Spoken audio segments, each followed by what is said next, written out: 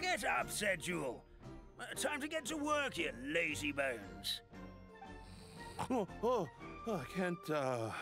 can't remember how to call the train. Just let me sleep a little longer, and I'm sure I'll remember. Don't try to pull one over on me, young man. Your fading disorder has been cured. I saw you chugging cup after cup of magic tonic in the tavern last night. You must be mistaken, Grandpa Almond. That guy definitely wasn't me. Oh, you remember my name now, do you? Then it seems like you're all better. You had no idea who I was when you were fading. Now, enough of your nonsense. Get up. The fairy and her friends are going to be here any second. All right, I'm up. The Maritime Express should be here soon. That's more like it. Lie there any longer and you'll start gathering dust. Is everything okay? The hero, his pixie companion, and the forest fairy. Oh, I didn't know you were already here. Merciful macadamias. I'm sorry you had to see that. Oh, it's all right. Paimon knows the feeling. Who doesn't want to sleep in first thing in the morning? Does the Maritime Express run out of Constellation Metropole? Yes. Each train needs a conductor to operate, and the conductors are always from the capital. The more difficult maneuvers are a little too complicated when you're made of paper. Oh, so you mean the people of Constellation Metropole aren't origami animals like you? Well, the city welcomes visitors from all over the world, so you're bound to run into some forest dwellers there. But yes, generally speaking, the residents of Constellation Metropole look quite different from us. You'll see for yourself soon enough. Here comes the train.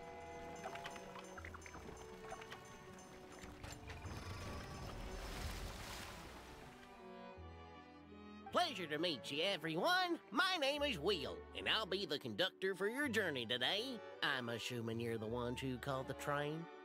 Whoa, it's a little toy man! Yes, we called the train. The hero and the forest fairy need a ride to Constellation Metropole. The hero and the forest fairy, the ones from the prophecy.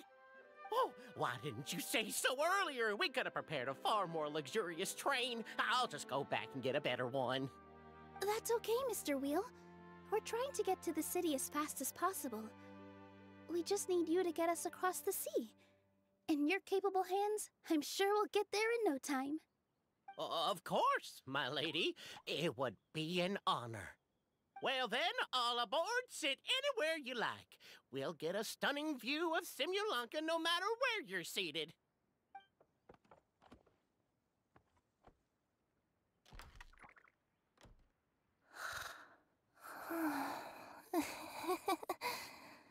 Oh, breakfast.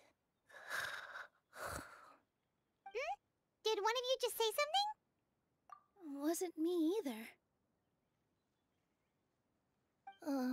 Breakfast.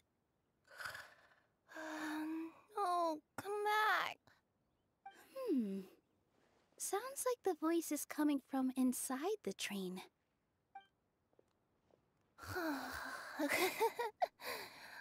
Fish. Chicken drumsticks. Oh, gotcha.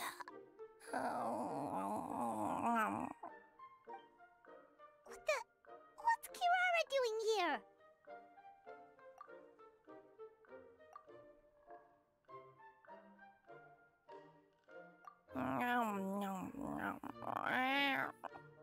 Is she a friend of yours?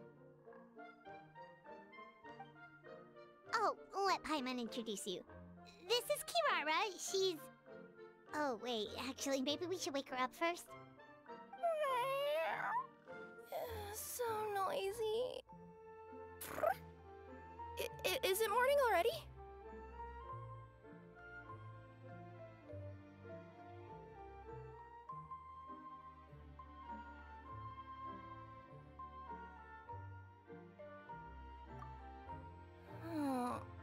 Morning.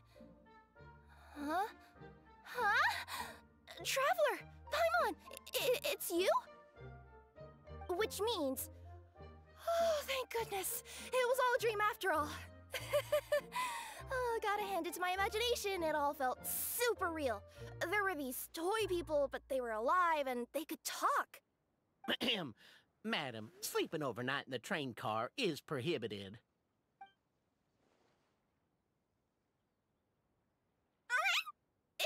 It wasn't just a dream?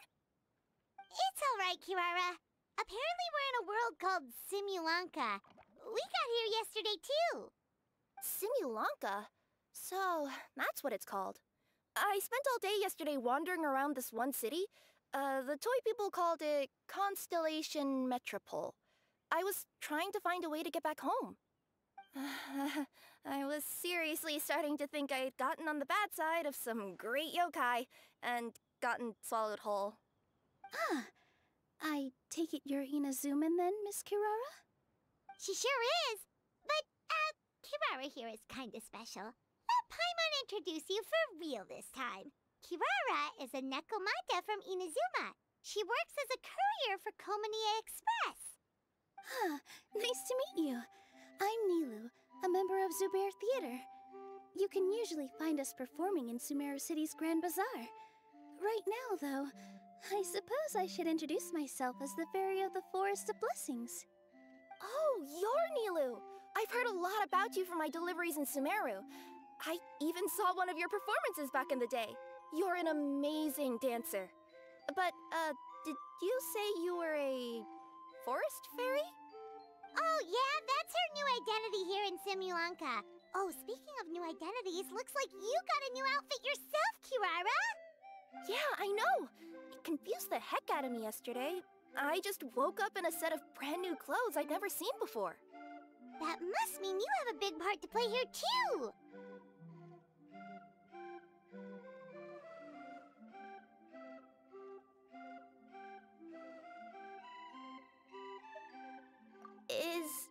Is that a thing? I guess I am wearing a pair of boots, but still. Did you by any chance hear a voice speaking to you before you got here, Miss Kirara? A voice... Oh, yeah, I did hear something, but I was so freaked out my tails got all tangled, so I, didn't catch much of what was said. Sorry for the interruption, but this, Nekomata friend of yours, she doesn't eat hamsters, does she? Or frogs? Oh, no need to worry, little guys. I would never do something like that. Well, unless I'd been out in the wild too long without anything to eat. Oh, speaking of eating, I am getting a little hungry.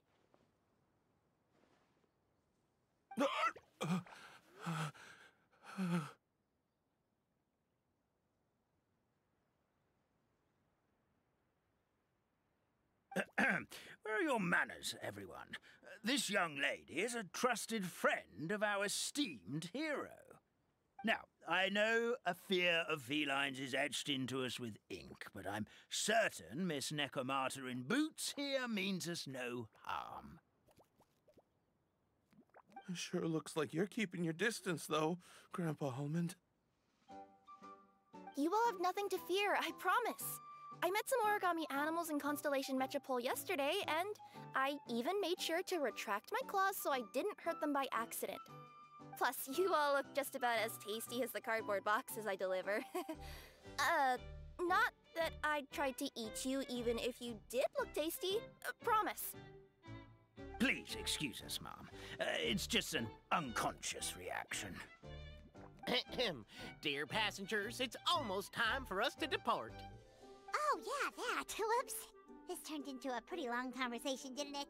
All right, let's get on the train. You coming with us, Kirara? Mm-hmm. I'll ride with you to the next stop. There's a place near the Metropole that caught my eye yesterday, so I want to go explore it today. Then all that remains for me to say is, on behalf of the Forest of Blessings, thank you once again for all you've done for us. May the Goddess of Fate be with you and bless your journey, Madam Fairy, Miss Nekomata in boots, and our brave heroes. Please do visit us in the Forest of Blessings again, once peace has returned to this land. We will. We'll definitely meet again. Take care, Grandpa Almond.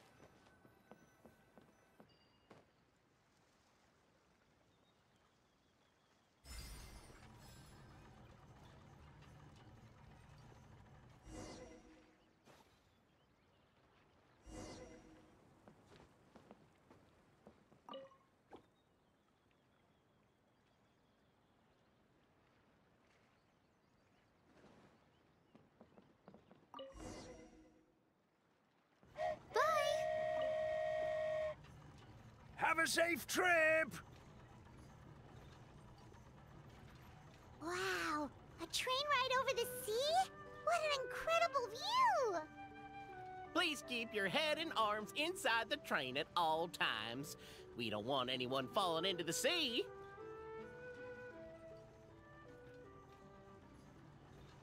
There's a train coming the other way too! Hey! And now that the fading disorder is cured, I'm sure the forest will be a lively place again in no time. I gotta go explore that forest at some point. It looked so pretty from the train. I just hope they, won't be too scared of me. We'll be arriving at our destination shortly. Please prepare to disembark.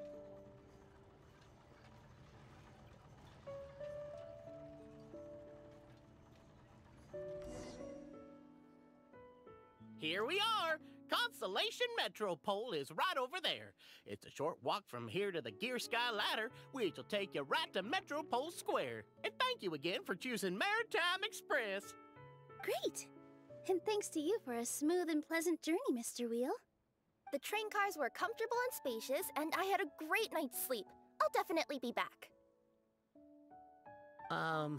As you wish, ma'am.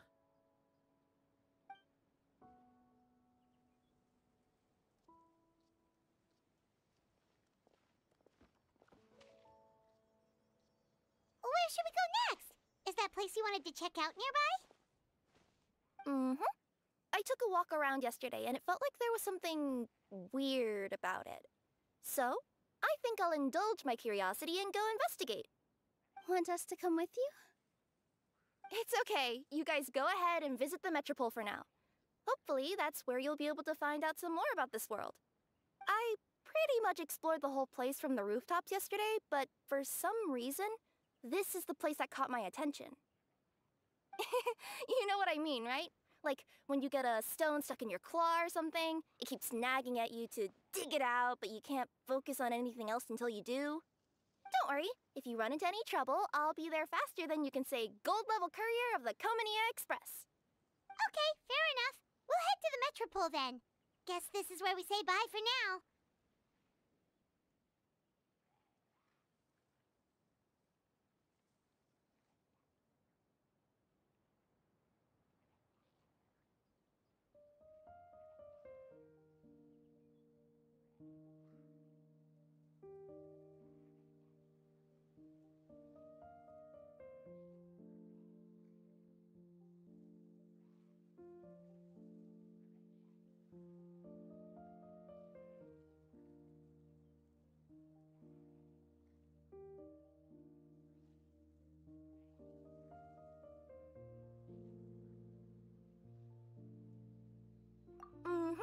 Don't worry about me. Let's not forget, I'm a yokai.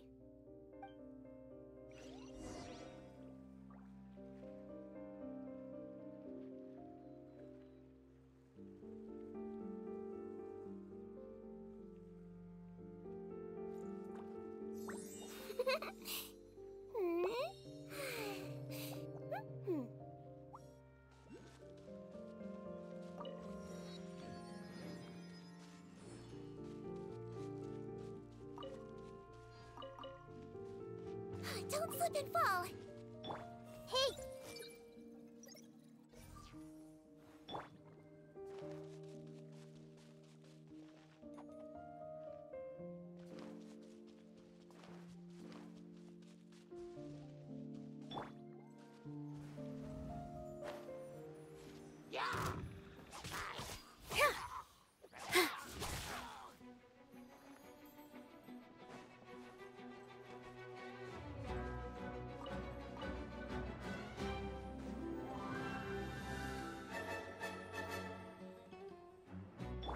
Everyone hold hands.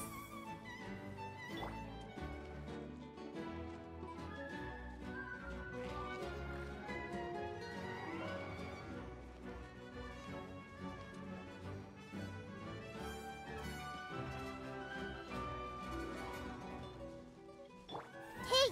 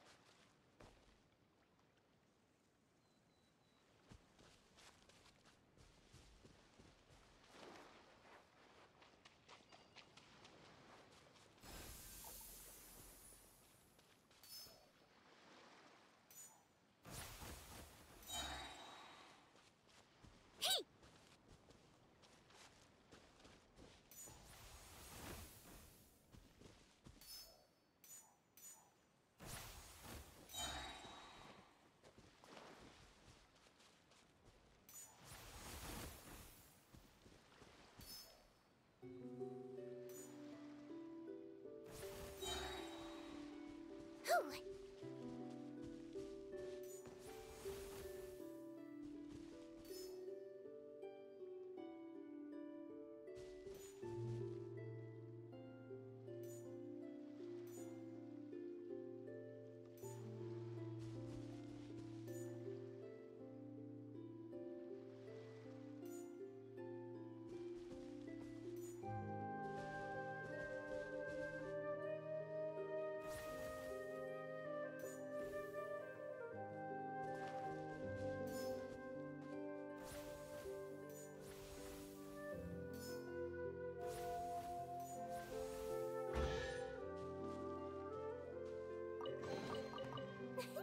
A very nice treasure for a very lovely person. Help me! Help me! Help! Oh, goddess of prophecy above, would you kind souls please help us? What happened here? Why are you all suspended in midair? I mean, being stuck in midair still beats falling to the ground and being smashed into a pile of blocks, but... I told him to be careful, but... No. Never mind. Now's not the time for that. My good friends, could I trouble you to turn the clockwork key over there? I'll explain everything in a bit.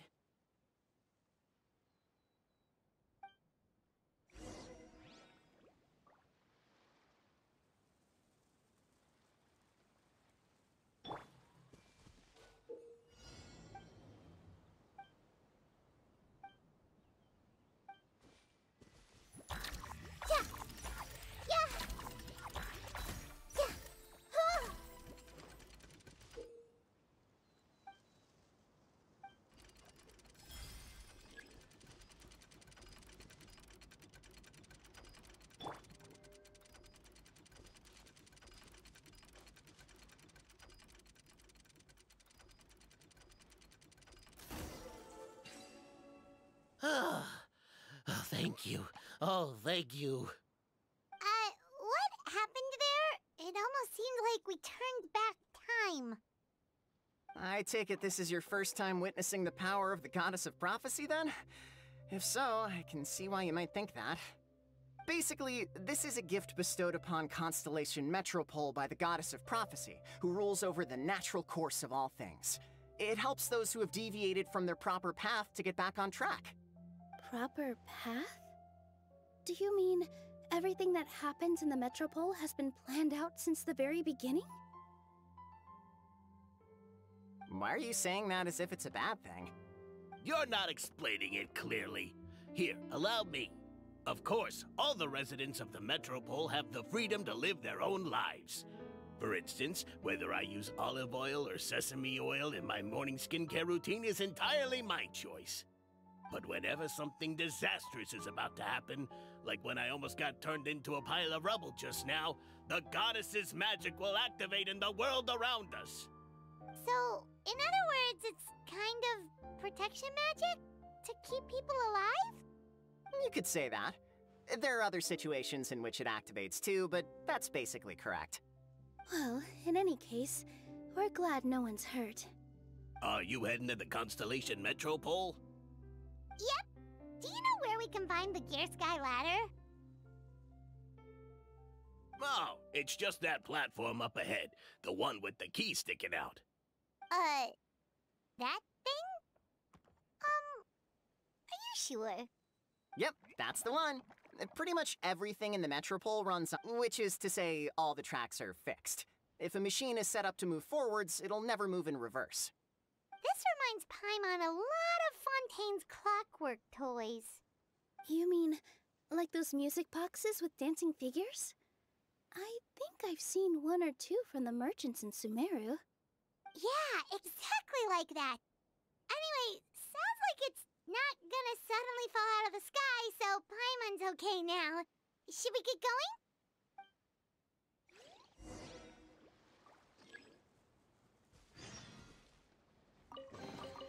Don't smile too much, or your face will get tired.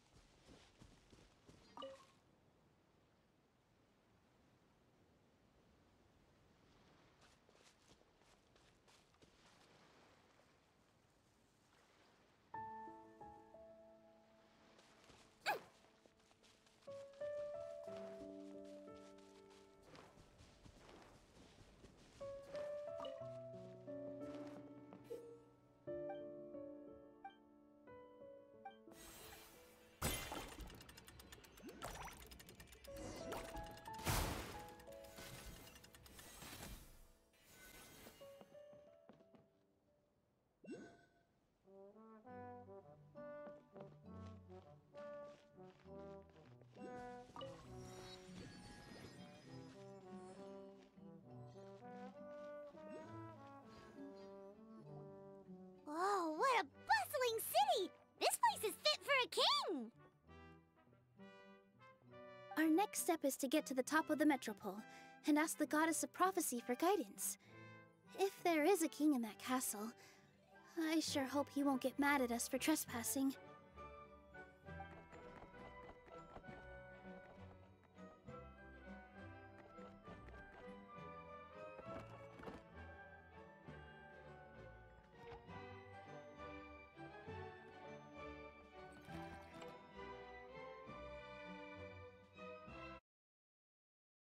Wait for the king!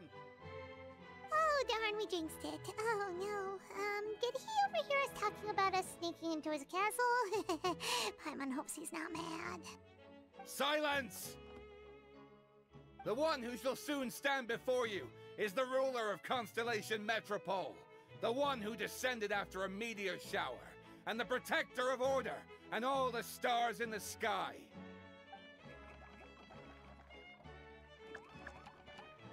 That's a long list of titles.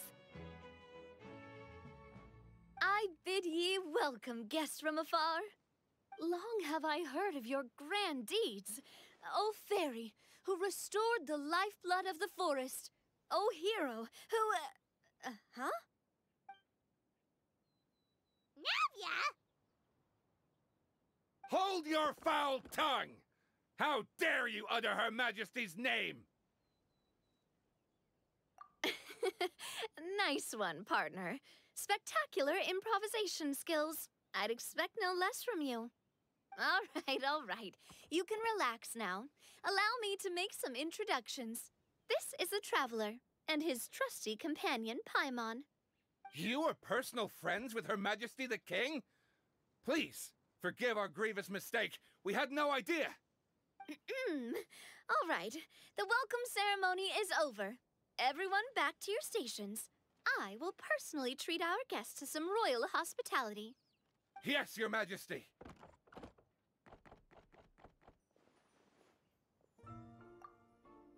Oh, come on. I've already sent them off. So, anyway, how did you guys get here? We were gonna ask you the same thing! Also, how are you already king of this nation? And where did you get a crown? Oh, wait, don't say it! You just woke up like this, right? Sounds like you've answered your own question. But before I woke up, I heard a voice say to me, "You are the king of Constellation Metropole. Now go forth and save your city." A similar thing happened to me. Oh, yeah, sorry. You must be the fairy of the Forest of Blessings, right? This is Nilu, a friend that we made during our time in Sumeru. Nice to meet you, Miss Nilu. I'm Navia, the president of Spina di Rosula. If you ever get the chance to go to Fontaine, make sure you come and visit me. I'm based in Poisson. Seems like you're taking this all in stride. Aren't you nervous about getting stuck here and never being able to get back home? Why would I be worried about that? We've faced much bigger problems than this before, and we always pull through. This should be a piece of cake. Besides, life's always full of surprises. You gotta learn to just enjoy it. That sounds like a great outlook on life. You have a very optimistic spirit. Thanks, I'll take that. Honestly, though, it also puts me at ease to find out that you guys are the fairy and heroes that I've been hearing about in this prophecy. We're kind of veterans at dealing with prophecies by now, aren't we? About that, has anything bad happened in the Metropole? We heard about an evil dragon. Did it make a mess here too? It sure did. Apparently, for whatever reason, he went for the stars above the city recently. Literally just flew up and started snatching them out of the sky. Luckily, the guards responded quickly and stopped the dragon from taking them back to his lair. Unfortunately, though, he dropped them before he flew off. Now they're scattered all around the Metropole. I've been out trying to retrieve them, but I only managed to get one of them before you showed up. Oh, I didn't ask yet. What brings you to the Metropole anyway? Oh, Paimon can explain.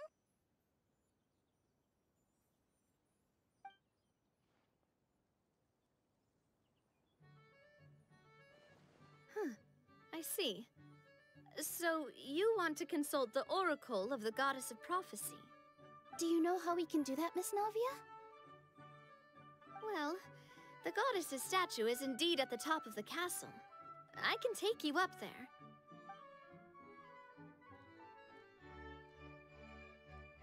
However, I've heard from the citizens here that the goddess hasn't given out any new revelations in a very long time. Really? But Grandpa Almond told us that he received his prophecy from the goddess. Oh, that's probably because the prophecy about the hero of Simiulanka has been around for a very long time.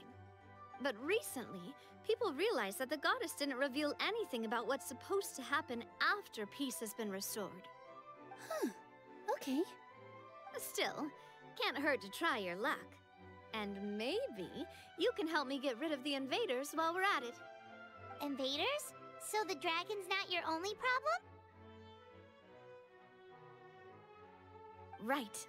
The forest isn't the only place where strange things have been happening to the residents. Have you come across the gift from the goddess of prophecy yet? You mean the protection magic that stops them from coming to harm? We saw it in action. Yep, that's the one. Over the past little while, this magic has been triggering far more frequently. We don't know if it's simply because the metropole has grown a lot more dangerous, or if there's a deeper reason behind it. Some residents find themselves getting stuck in a place and unable to move. Others start repeating the same thing over and over again, like they're trapped in some kind of loop.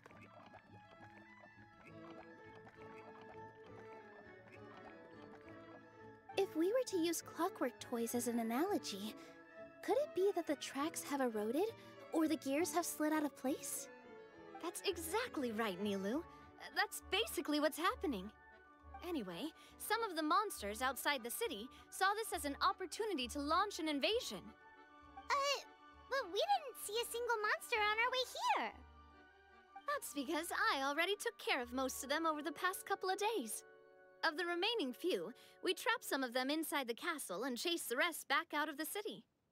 Okay, so to summarize, not only has the magic here gotten all messed up, but the dragons also knocked some of the stars out of the sky, plus there's a bunch of monsters in the city. Sounds like there's a lot more to fix here than in the Forest of Blessings. Well, defeating the dragon and the monsters should be straightforward enough. But how do we fix the magic? Supposedly, the goddess has had it all planned out for ages. One of her oldest prophecies says this: "Go and push the gear that connects up to the starry sky.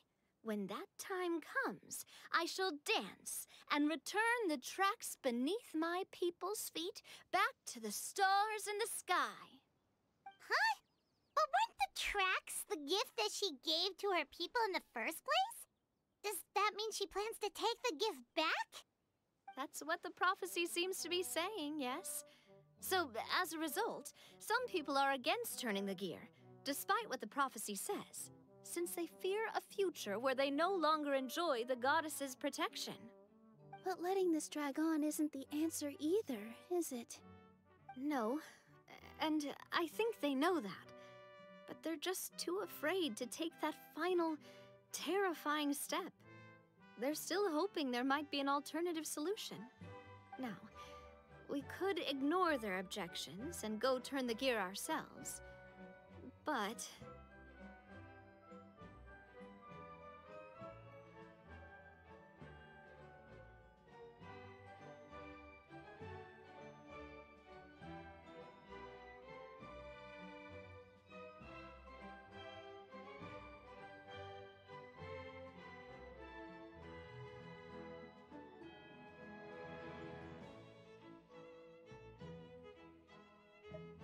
exactly.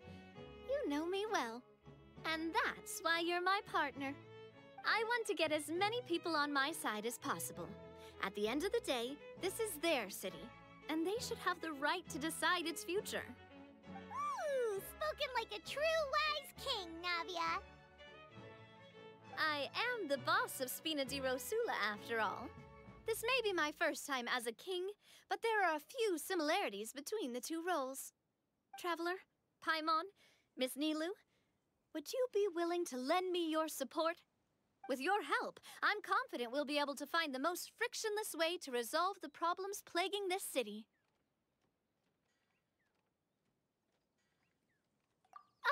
Thanks, partner. Seriously, like we'd ever say no. We're your friends. No need to ask us so formally in the future. I'm happy to help too. This is a beautiful city, and just like the Forest of Blessings, I would love to see it return to normal as soon as possible. Great. As the King of Constellation Metropole, I extend to you my gratitude. All right, everyone, follow me. I'll show you the way to the goddess statue at the top of the metropole. And stay close. You don't want to get lost in my castle. It's huge.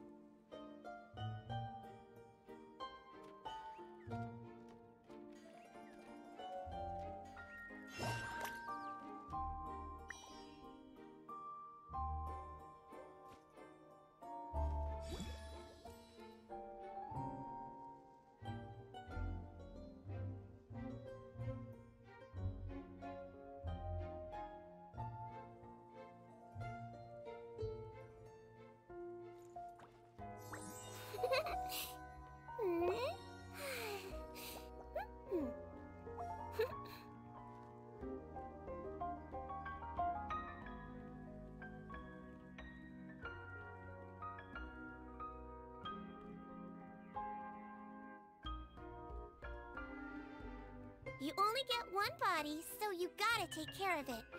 But it's just as important to take care of your mind.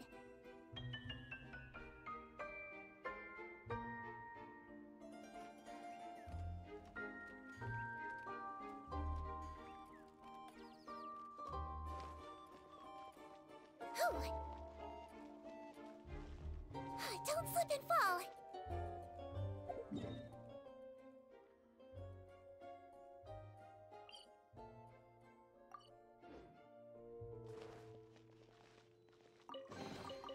Don't smile too much, or your face will get tired.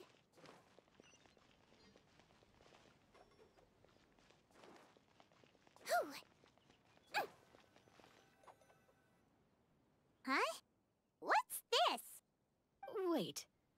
This looks like the star I found earlier. I told the guards to place it near the goddess statue. Maybe they ran into some trouble up there.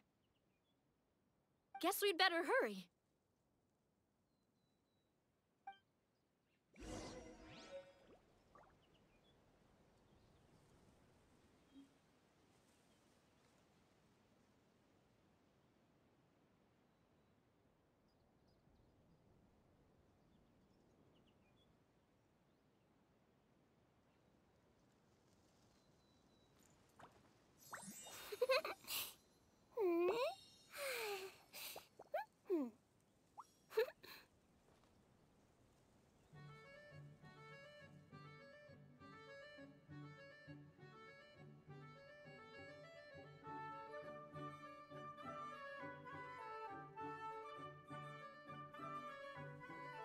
Oh, no! Did you bump into something? Well, if it hurts, just let me know.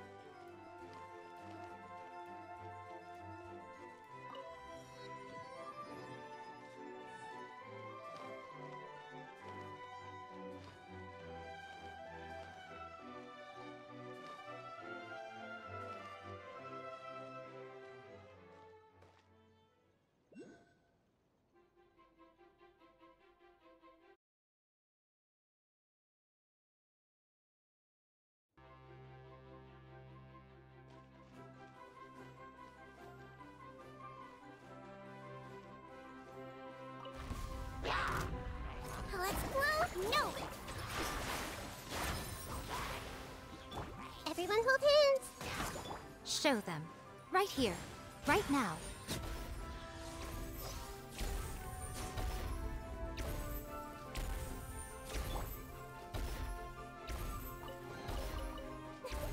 A very nice treasure for a very lovely person.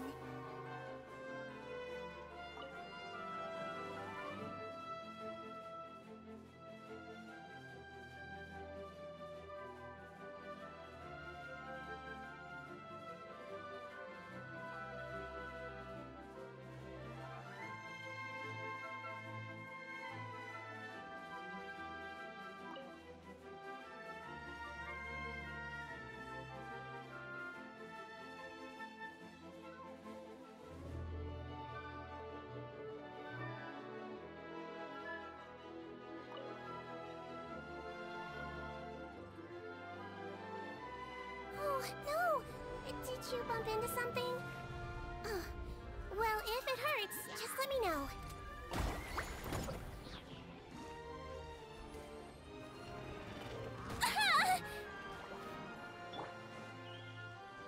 Whoa! Why is the star on top of a mechanism? Uh-oh! More monsters incoming! Right now. Positions.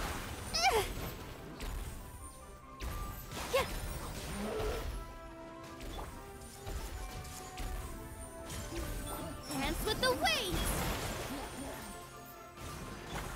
Wibbly wobbly! Right here. Emerge. Right now. Nothing lasts forever.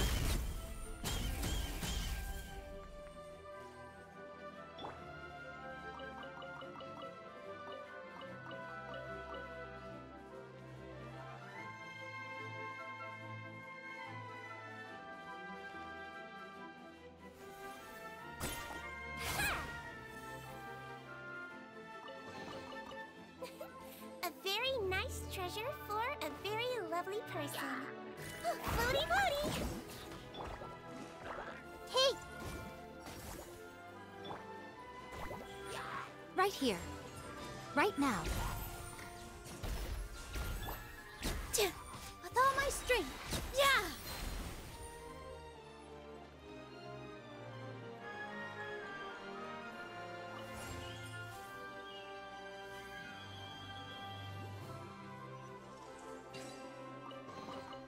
Let me help you pack this up.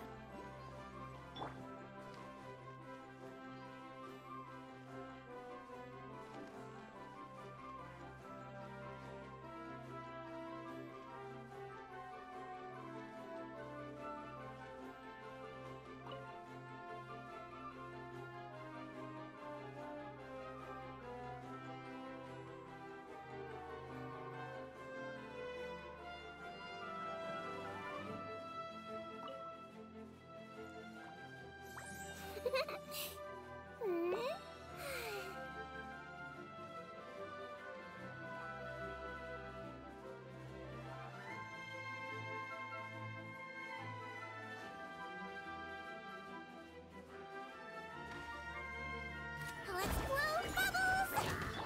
I see everything.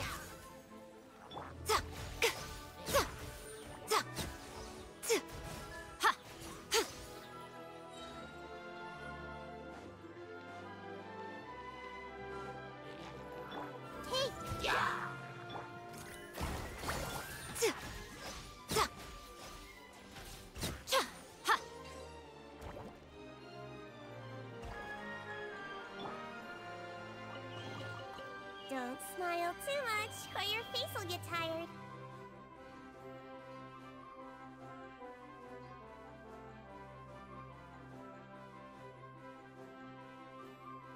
Feels like they really didn't want to give that to us.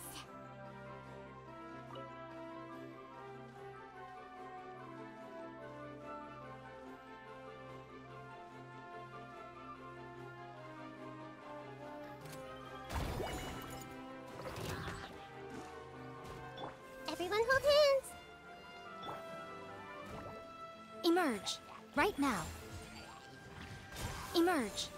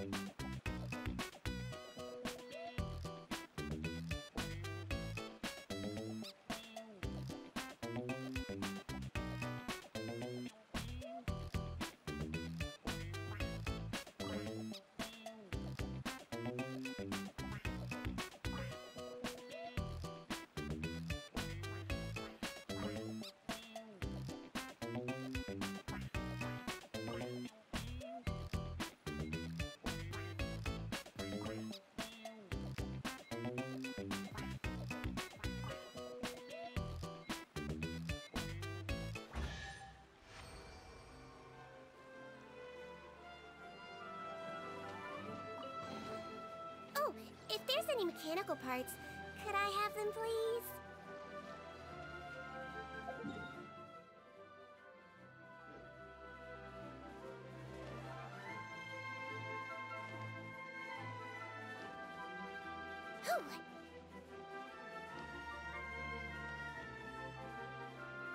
Don't slip and fall.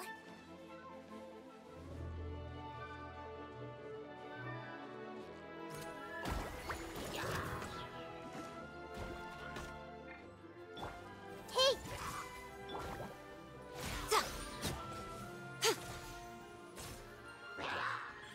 Right here, right now. I see everything.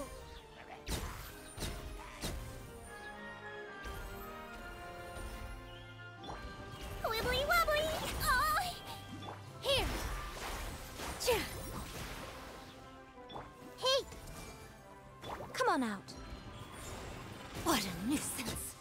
Emerge.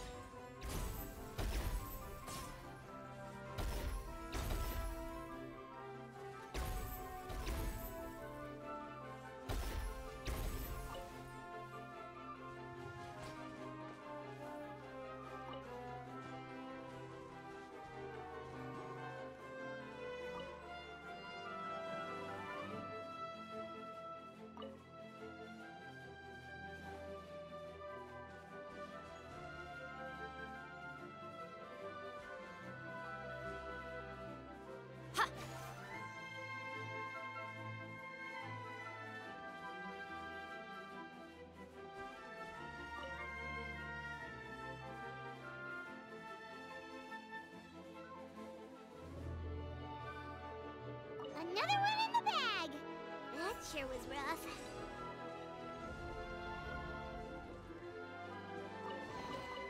Go on, open it up. Show me what's inside.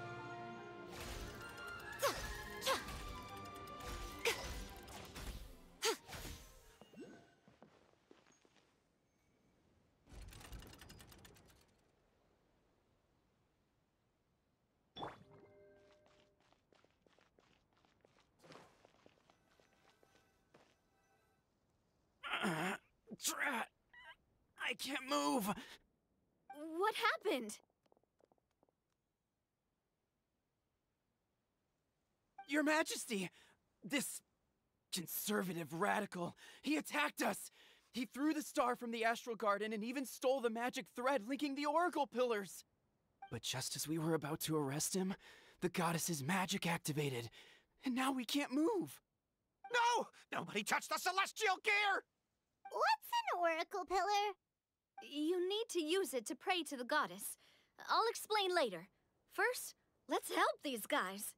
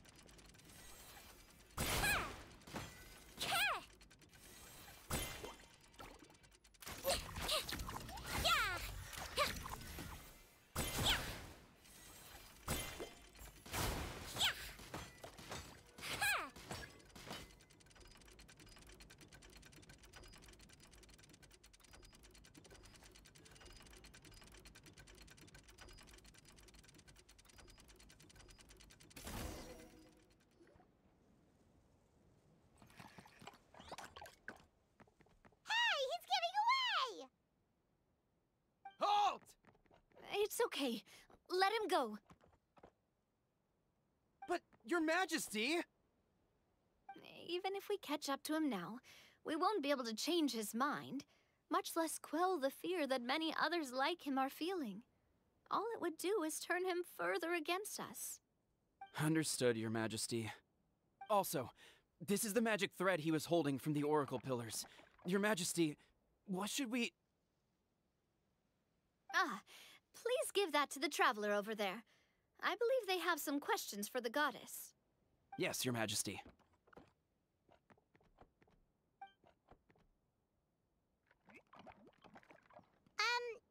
So, what do we do with this exactly? See those oracle pillars over there? Just use the magic thread to connect them together in a specific pattern, and the goddess of prophecy will answer your prayers. Oh, sounds easy enough. Let's give it a try.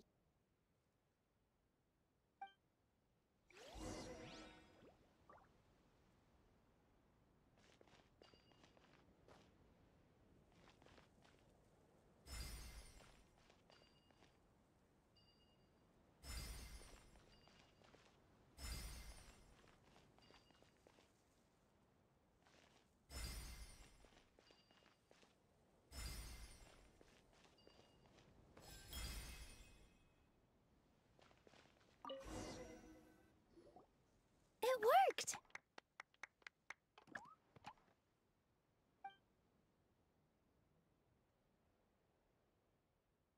To which course of fate do you seek answers, my child of Simulanka?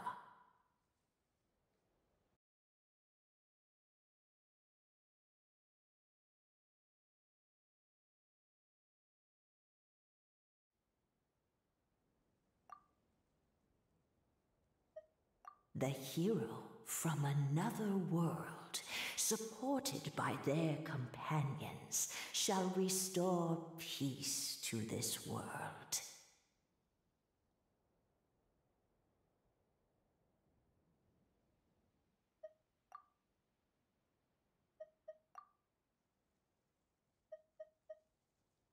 Go and push the gear that connects up to the starry sky.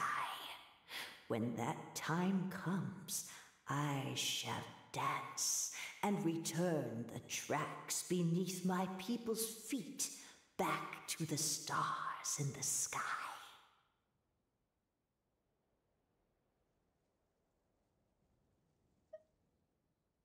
So, Miss Navia was right.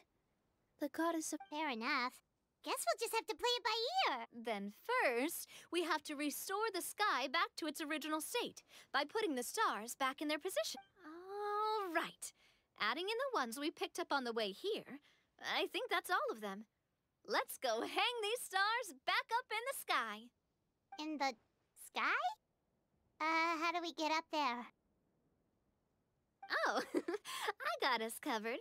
We will, of course, be taking the aerial express. Is that a flying train? Hey, you already took a train that runs on water. Is a flying train really that much weirder? Well, at least the Maritime Express still runs on a track. Oh, come on, don't worry about it. This train has been blessed by the goddess of prophecy. Its whole purpose is to protect the metropole skies. It took me a lot of effort to find it, you know. 100 years? Are you sure it's safe? Let's not forget that the goddess of prophecy's magic has been going haywire recently. Well, it's not like we have any other options. Unless you want to do the honors, Paimon. Fancy flying up there on your own? No, thank you. It's way too high up. Oh, wait, Nilu. You've got a feel for how magic works here. Can you do your thing and sense if this train is the real deal? I can try. Yes, I can sense traces of magic, but it's different from the kind I felt in the forest, so I don't know. Okay, fine. Guess there's only one way to find out. That's the spirit. I'll come with you.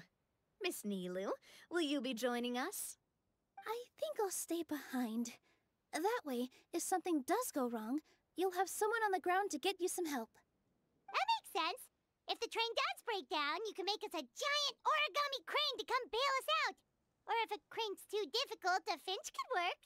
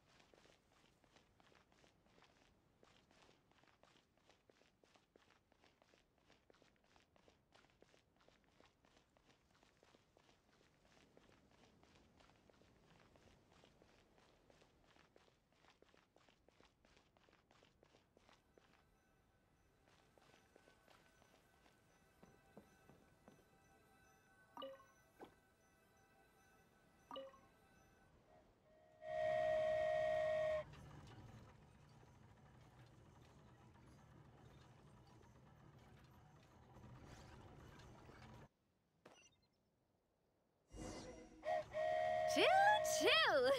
Aerial Express moving out. Whoa, it really is flying! What an amazing feeling! I've never been on a flying train before. Neither have we.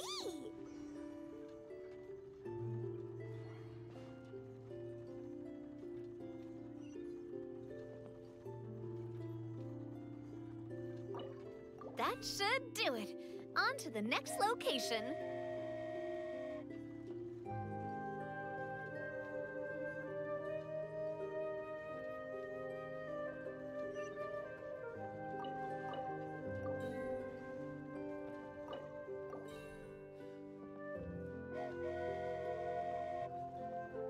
We are so high up.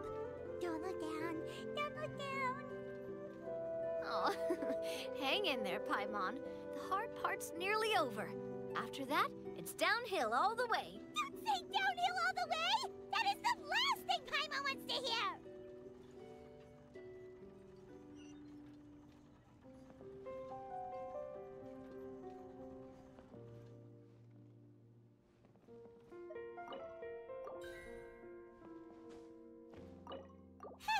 We're finally done! Okay, let's get back down while this train is still working!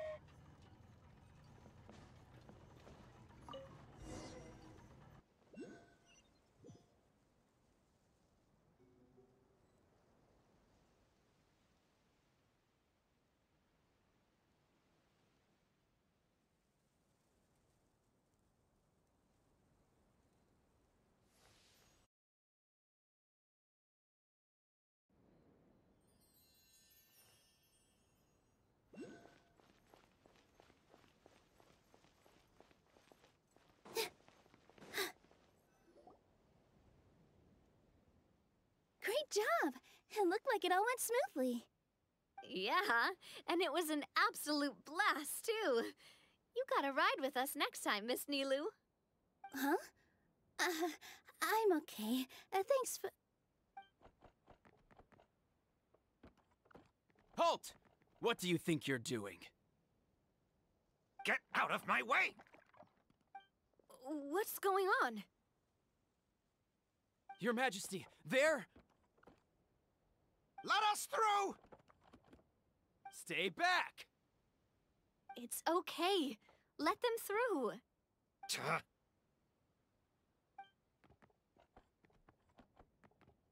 Your Majesty, could we please ask you not to turn the gear that connects up to the sky? And why is that? As you have seen, the goddess's gift is very important to us. It keeps us from harm and protects our very lives. Some of us, we just aren't ready to lose that protection.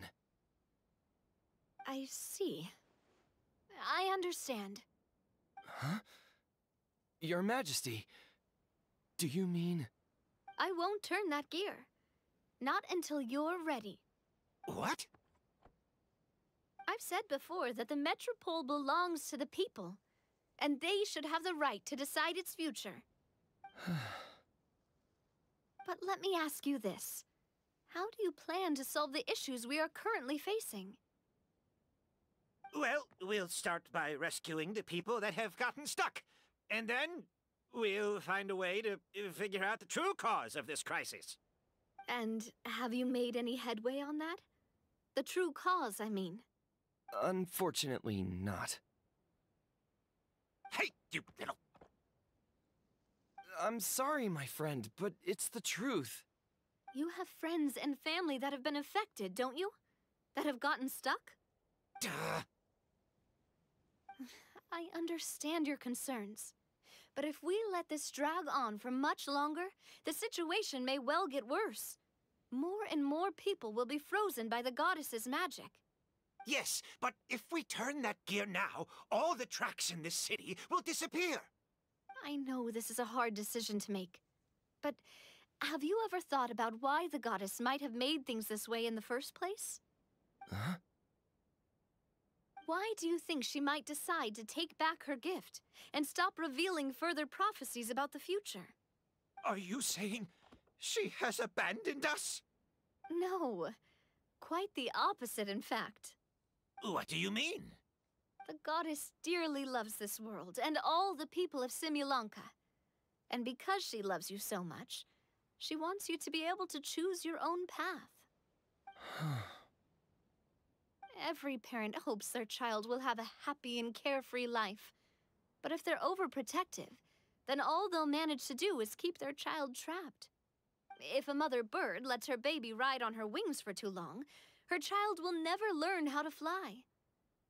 Perhaps the goddess of prophecy has always known that one day she'll have to let go. Children can only become independent if they're allowed to form their own opinions, make their own decisions, and deal with the consequences on their own. Only then will they be able to continue their journey alone, even after their parents are gone. But we've relied on the goddess's protection for so long. We don't know what it's like to go it alone. We don't know if we have what it takes. Are you kidding me? I think you've proven yourselves more than capable of that. What do you mean? You made a call in a time of crisis, and you've come all this way to talk to me. Even the guards couldn't stop you. That must have taken a lot of courage. But we only did it because we were scared. Why you set out on the journey doesn't matter. What matters is that you've proven you can choose your own path. My friend, I fear our king is right. It is time for us to face our fears. What? But we... We can't go on living like this. Living in fear. Look at what it's driven you to do. You threw away a star personally created by the goddess of prophecy herself. You once revered her more than any of us. And I think the king is right. She hasn't abandoned us. So, why don't we put our trust in her one more time? I don't care anymore. Do what you want. Aw, he laughed. I'm sorry about my friend. That's just how he is. Always had a terrible temper. Please accept my apology for his impudent behavior. Is it just me, or has he accepted the goddess's prophecy? I think so. Not that you'll ever hear him admit it out loud. Your Majesty, please turn the gear that connects up to the sky. So, you've made up your mind? About giving up the goddess's gift? Yes, I've made up my mind. But maybe losing the gift isn't what this is about anymore. Because we've gained something too. You have given us courage. Well said. I am proud of your decision. Now, gather around, everyone, and join me as we make the night sky of this wonderful city turn once more.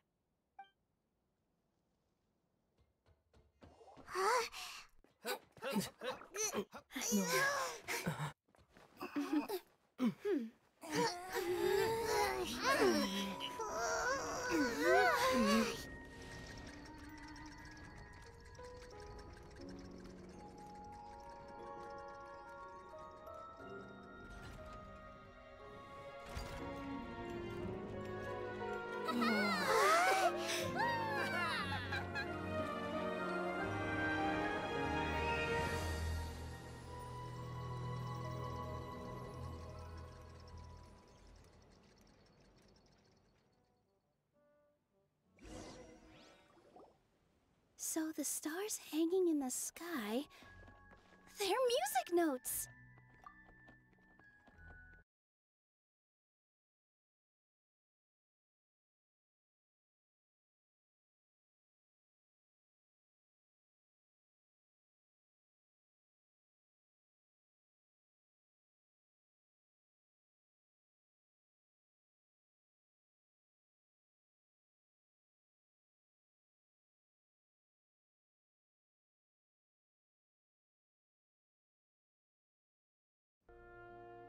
This entire metropole is a huge music box! That's incredible! How do you feel? A little scared and uncertain. But for some reason, I feel a lot more at ease. It's as if some kind of huge weight has been lifted from my shoulders. Figured out any next steps? To be honest, not really. But maybe I can start by having a heart-to-heart with that stubborn friend of mine.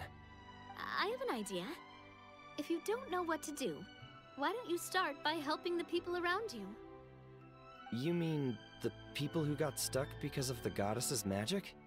I mean anyone and everyone who needs your help. By helping others, you'll eventually find your own path. Trust me, I have experience in this. What kind of experience, Your Majesty? Yes. We'll need a formal organization with a catchy name before we go out and start helping people.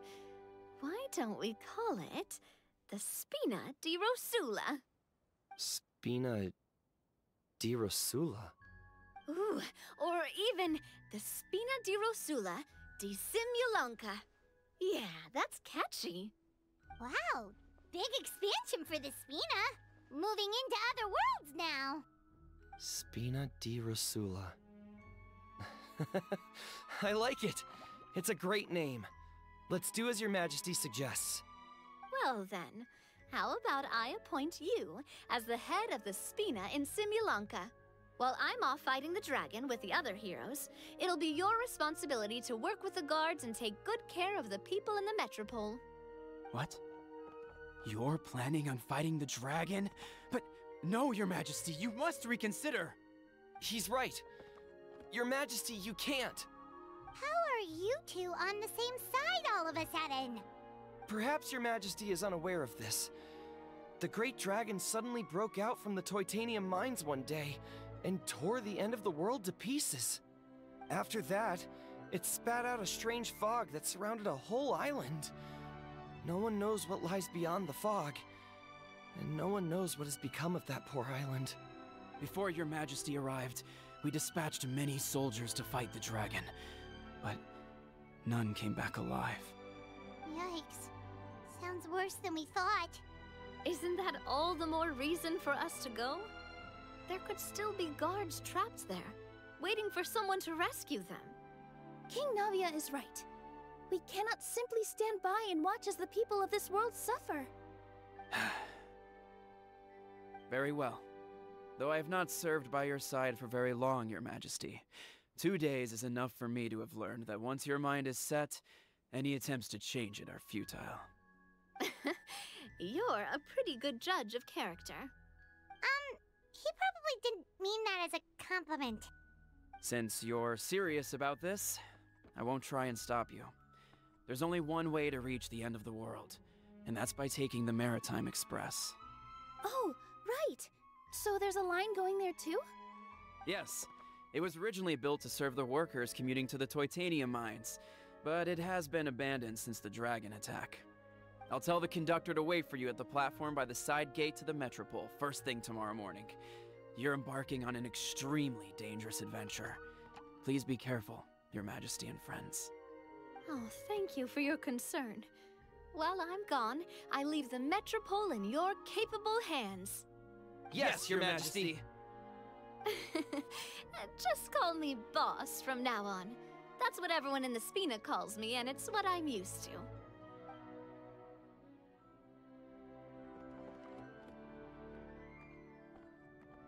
So, the plan for tomorrow is journey across the ocean, make it to the end of the world, and defeat a dragon. Whew, that's an adventure and a half. Do all storybook heroes have to work this hard? At least we'll get to see some amazing scenery along the way, right? Plus, we're pretty well equipped for a classic heroes versus dragon story. We got Miss Nilu as our magic caster, and I guess I'm the melee warrior who leads the charge? Paimon can definitely see that. Anyway, those are tomorrow's problems. Right now, all Paimon wants is to eat a proper meal, because worst case scenario, if Paimon ends up getting eaten by a dragon, she wants to do it on a full stomach. And something about the end of the world doesn't sound like a great place for food options. Well, the origami animals in the forest only drink magic tonic. What do the toy people here in Constellation Metropole eat? Vegetable oil and sawdust, I think.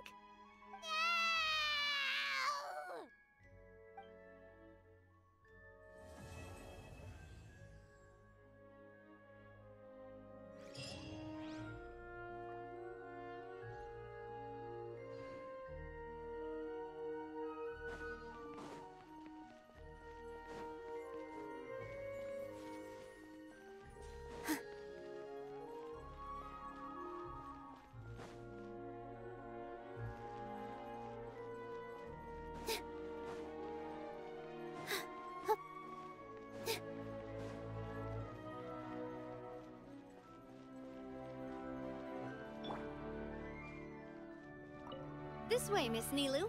After you. Thank you, Miss Navia, but it's fine.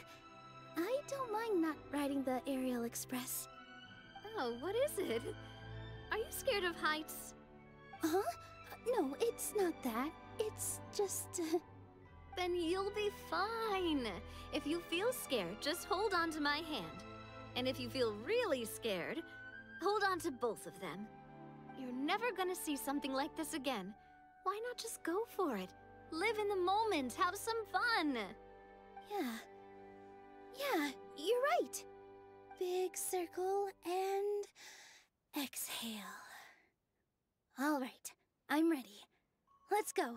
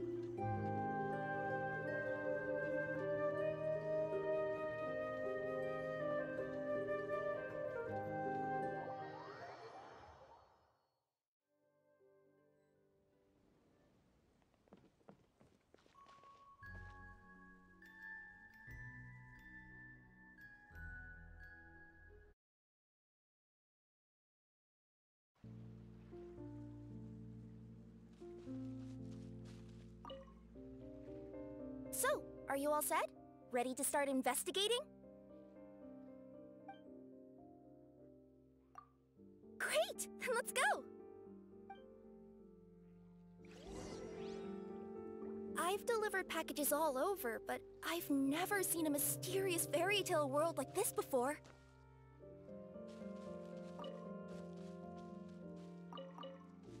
Looks like nobody has gotten around to repairing this house yet. Ugh, even I wouldn't dare to sleep in there. It might suddenly collapse in on you.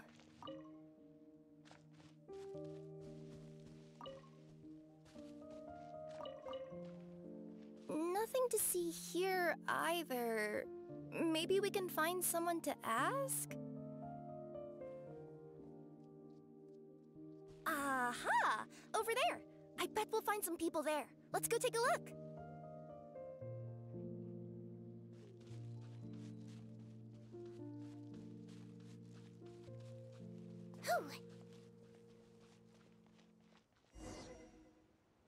Uh-huh. I was sure there'd be people here. There once was a goddess who ruled over fate. Before she died, she left 3 riddles for the kingdom she had created. What? Who said that? Long story short, on this day, a sentient feline, an outlander, and a diminutive pixie arrived on the scene. They saw a narrow path off to the side. Okay, but which side?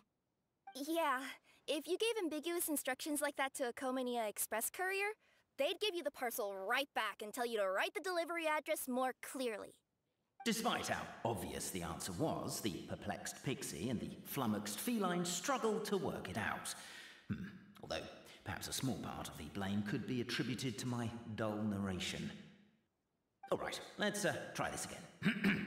The path on the left-hand side seemed to give off an enticing fragrance, as if to say, this is the way to wealth and glory. Ooh, that sounds like the start of a good story. Then what? Then what?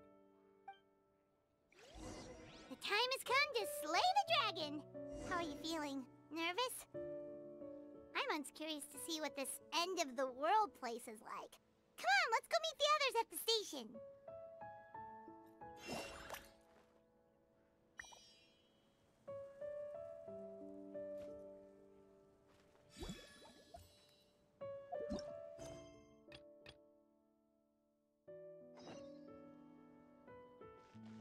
At the end of the path, the motley crew would soon spot a secret stone room. A prophecy had once foretold of a Marquis who shall one day venture inside, and thus it is named the future Marquis's abode to be.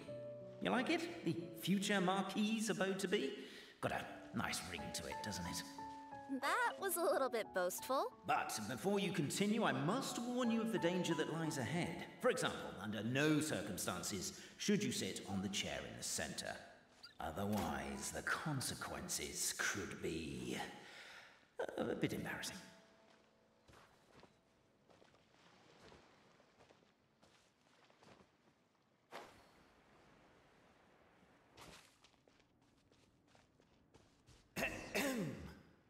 So many summers, winters, springs, and falls, and now at last a hero hither strides. This realm knows not what lies beyond its walls. Its secrets mystify the world outside. Wait, new voices. Who are they?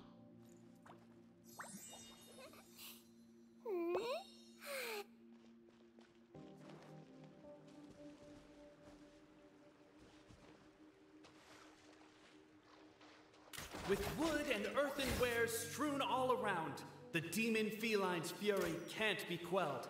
Reducing them to rubble on the ground, she finds the vessel's vacant save for... air? She finds long gone the gems that once they held. Are they describing how we broke the boxes and jars? Who are you calling demon feline? As go...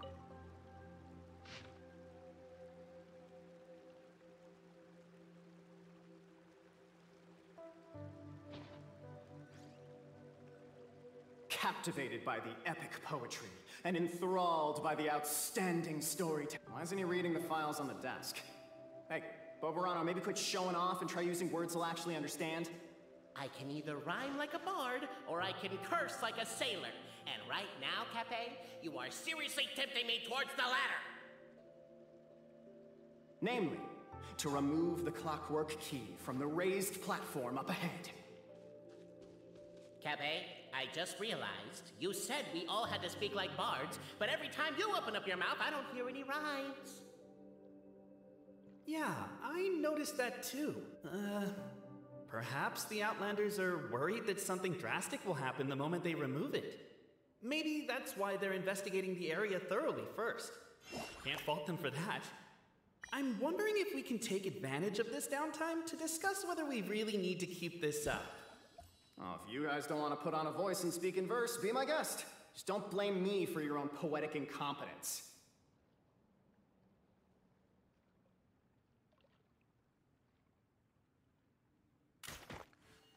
With wood and earthenware strewn all around, the demon feline's fury can't be quelled, reducing them to rubble on the ground.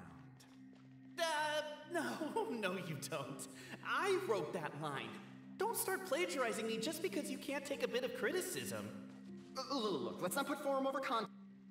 As the Outlander stands before the clockwork key, they're overcome by a sudden urge to set it free.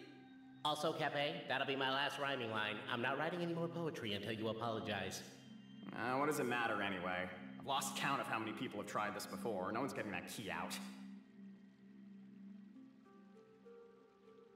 Strong as stone, firm as steel, the Outlander pulls, but it does not yield. This has happened many times before, but this time is different. A thought enters the Outlander's mind. Attack! Attack! First weaken the structure, then seize the treasure.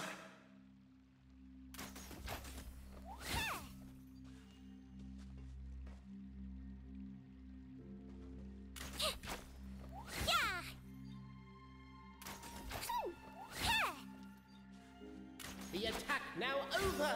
Only one final step remains. Now it is the time to seize the key. Yes! Finally! Come on, move your butts and your legs, assuming they're still in working order. It's showtime! No hard feelings about your lack of poetic contributions? Oh, let it go!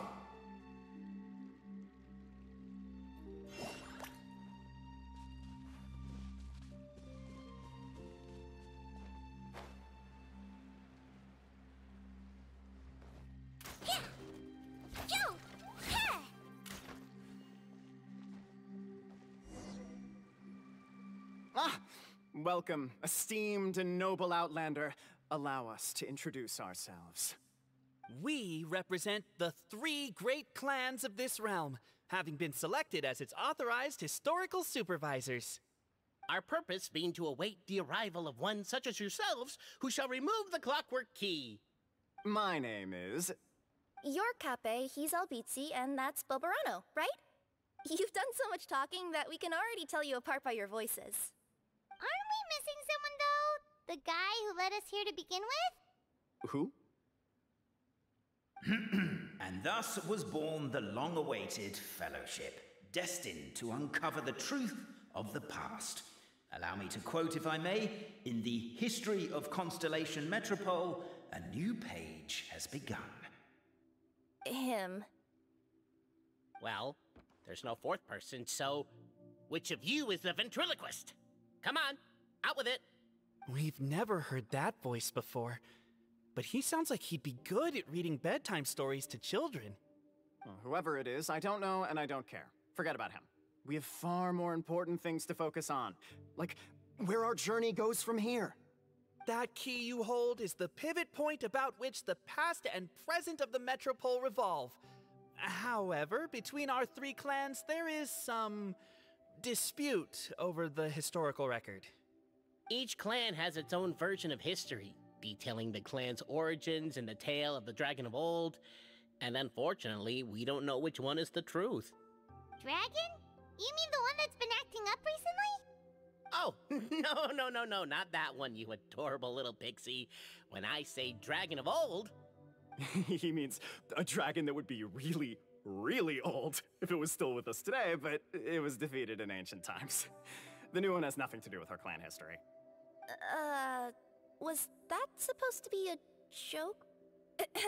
Anyway, so you've been waiting for someone to remove the keys so you can finally explore the truth of the past? Not just explore it, but argue incessantly about it. Honestly, I don't care that much. Cape's the one who's always bothering us about it. What we need to figure out is who resolved the dragon crisis. We have to know that before we can decide which is the supreme clan. The moment you removed the key from where it was lodged, you became the honorary Marquis. We humbly beseech you, noble Outlander. Noble Traveler Marquis, we ask you to help us. You and your talking Puss in Boots and the pale floating pixie. Puss in Boots? Are you serious? It's better than demon feline, but still... Embrace it, my friend, embrace it. Most cats don't wear boots or speak, do they? I'm not even a cat, I'm a Nekomata. Now that you know the word, I expect you to use it. Please allow me to lead you all to a sacred memorial site. It will be much easier to explain what needs to be done once we are there.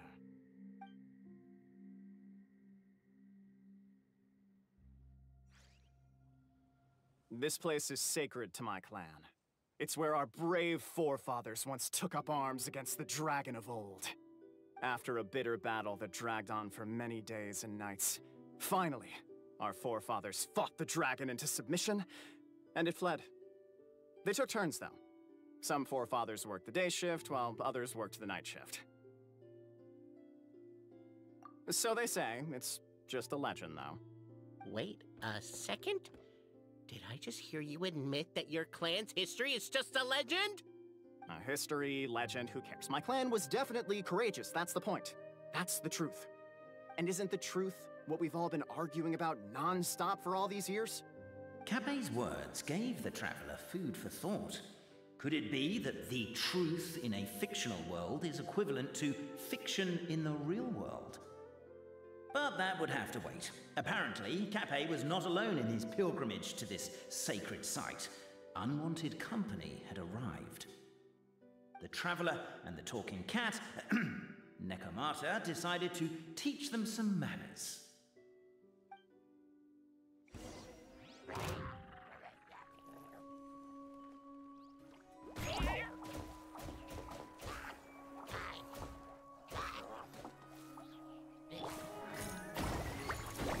This might hurt a little. Come on out.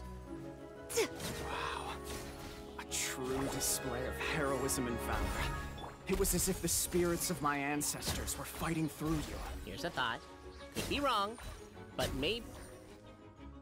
Your martial prowess and show of courage are a more vivid reenactment of my ancestors' feats that suit the modern aesthetic. Now, let's get down to business. As we all know, time is but an illusion.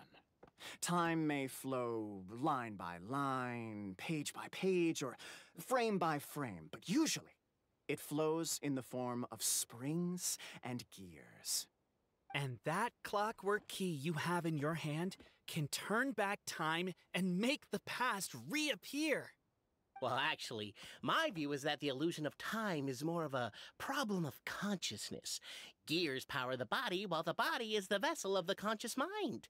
But the mind cannot understand the dimension of time, so we experience instead an endless continuum of moments as the pinion of now turns along the rack of ages. I'm getting flashbacks to when I was delivering packages to the Sumeru Academia. A teacher once asked Albizzi what his greatest fear was, and he replied, dragons. Boberano was asked the same question. He replied, time, and repeated the argument we just heard. The teacher then turned to Capet and posed the same question. He replied, Boberano. The manuscript that tells the truth of the historical record, the blueprint to all of creation, the work of the great mage themselves. It can be found at the beginning of the gear rack, and on the very first page of the book. Paimon didn't follow all that, but basically, you're just saying that we need to put the key in and turn it all the way back? Exactly. It is said that in the beginning, the goddess of creation took the goddess of fate's manuscript as a blueprint, placed it under the goddess of prophecy's starry realm, and generated the world from a few magic arrays. So in a few moments, when the great clockwork key turns the local time here back to the very beginning, we will restore the magic arrays back to their original configurations. Hold on, isn't stealing part of the blueprint of creation a little dangerous? Also, how are we supposed to know the original configurations of the magic arrays? Well, the general shapes of the configurations have been passed down over the ages. They now form the family crests of each of our clans. So you'll just need to reference my family crest and join the dots accordingly.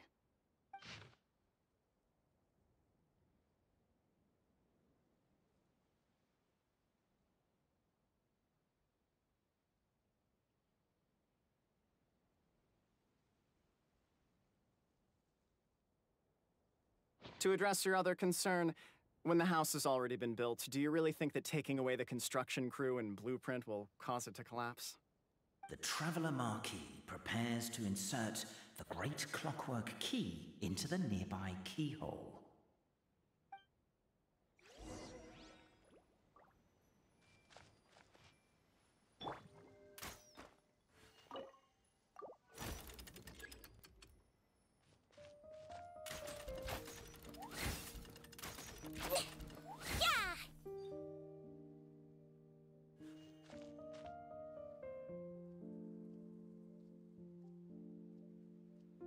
I guess we should start here?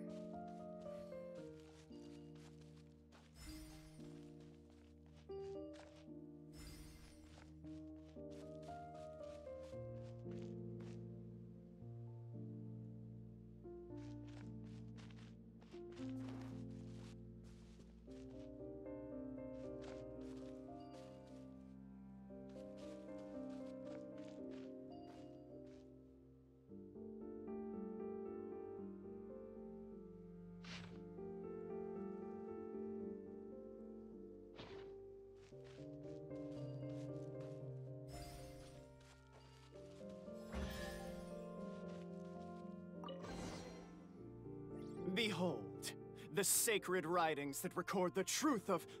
No, wait. That have shaped the truth of history. Gather round and let us bear witness.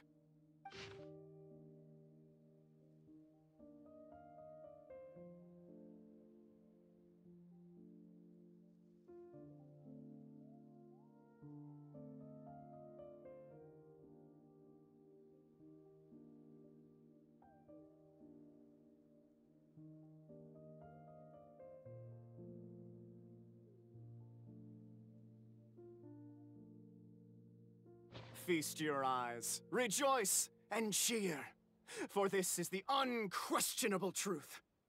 Look at the signature. Nobody is capable of forging that. I don't believe it. So, all along, our histories have been false? Don't lose heart, Albizzi. It does not follow from his is true that ours are false. That might be the most bogus logic I've ever heard. But keep up the mental gymnastics, Boberano. I've been waiting for that look of jealousy on your face my whole life, and I'm gonna savor it. And yet, it seemed that this conundrum could indeed have more than one solution. Everyone agreed that there may be more than one truth. The party decided to visit the sacred sites of the other clans and see what their documents had to say. Isn't a narrator supposed to remain detached and objective? It feels like you're forcing a narrative agenda on us here. Well, whatever. I'm in a good mood. Let's do it. The instructions say to repeat the process 3 times, and besides, I'm looking forward to watching you both be sorely disappointed. Let's do my clan next. I'll lead the way. We'll need the key again, right? Let me see if I can pull it out. Yoink!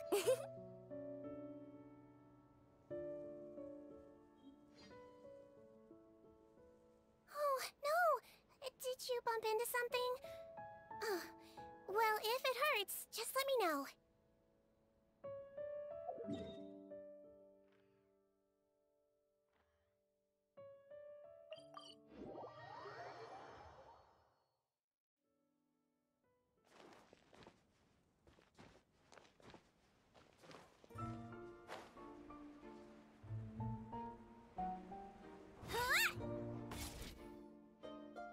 The party finds no pedestal in which to place the great clockwork key, only a locked door.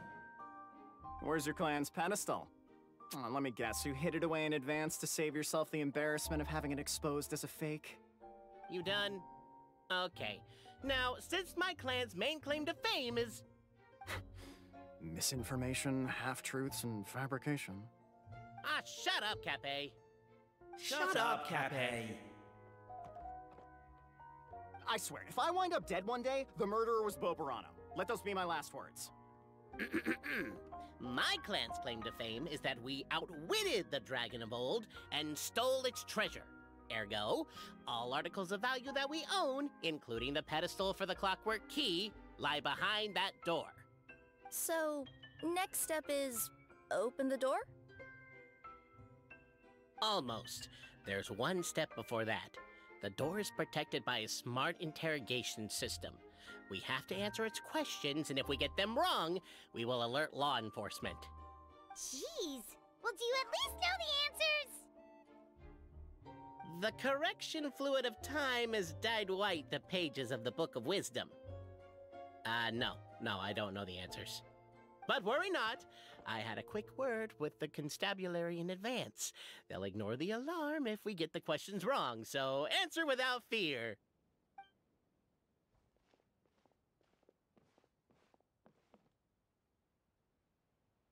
Question 1. Who is it? That's actually quite an amusing approach. It's probably not going to get us anywhere, but I do admire your sense of humor and your commitment to it. Question 1. Who is it? Ah, what an ingenious idea. Far more intelligent than Boberano's ancestors. But I still recommend against this answer. Question 1. Who is it? The great yokai, Nekomata in boots. And the trusty travel guide, Pixie! Travel guide. Trusty travel Question 2. By which virtue did the ancients defeat the dragon?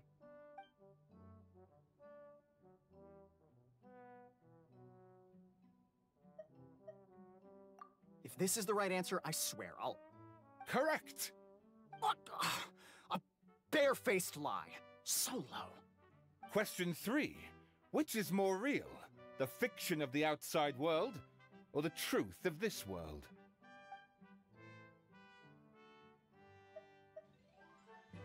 Hear, hear!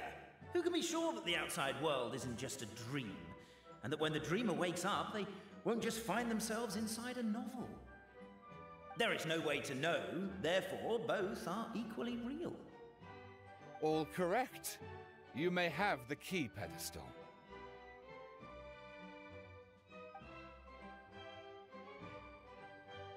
Traveler Marquis, you know what must be done. Please insert the great clockwork key. Oh, and this is my family crest.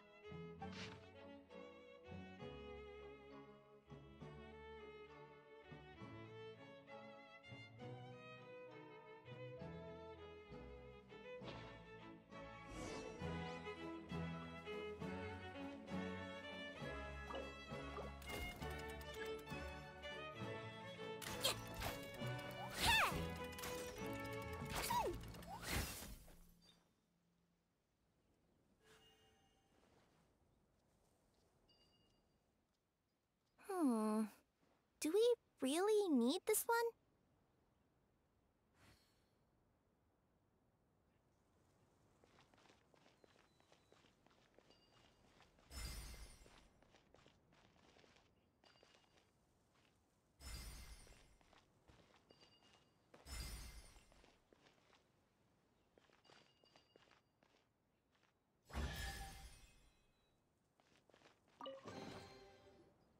Now, let me see what elaborate fiction the Clan of Wisdom was able to conjure up. If anyone's listening, I would like to submit these as my last words. I surrender. I'm the one who murdered Cappe.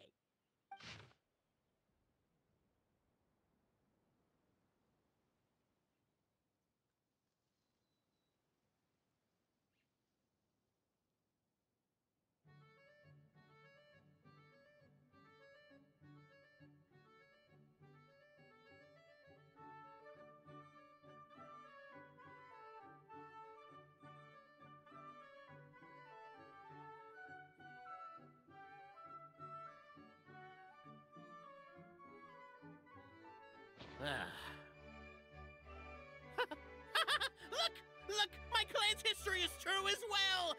There's that same unforgeable signature again, right here! What? Oh, does this mean that my clan is the only odd one out? Given that my clan's wisdom is such a subject of ridicule in your eyes, I will now appeal to my own personal intelligence, which I believe far surpasses that of my clan at large, and make a prediction. It seems likely that the claims made by each of our clans regarding their history and virtue are all true. Boberano? How can that be? Oh, I get what's going on. Once, when I was drinking with Gujiyai, she bet me a round of dried fish that I couldn't guess which cup the umeboshi was under. Whichever one I guessed, I was always wrong, and Gujiyai would lift a different cup to reveal the umeboshi. But then, I learned later from one of the shrine maidens, Miyuki, that all of the cups had an umeboshi under them. Just goes to show, I still got a long way to go before I become a great yokai. Oh, don't mind Fox Lady, that's just her way of teasing you.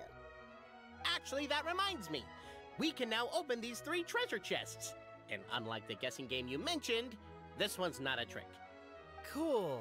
Well, once you've plundered the last of Boberano's family wealth, we can go to my clan's place. Guess I'll take the clockwork key again then. Yoink!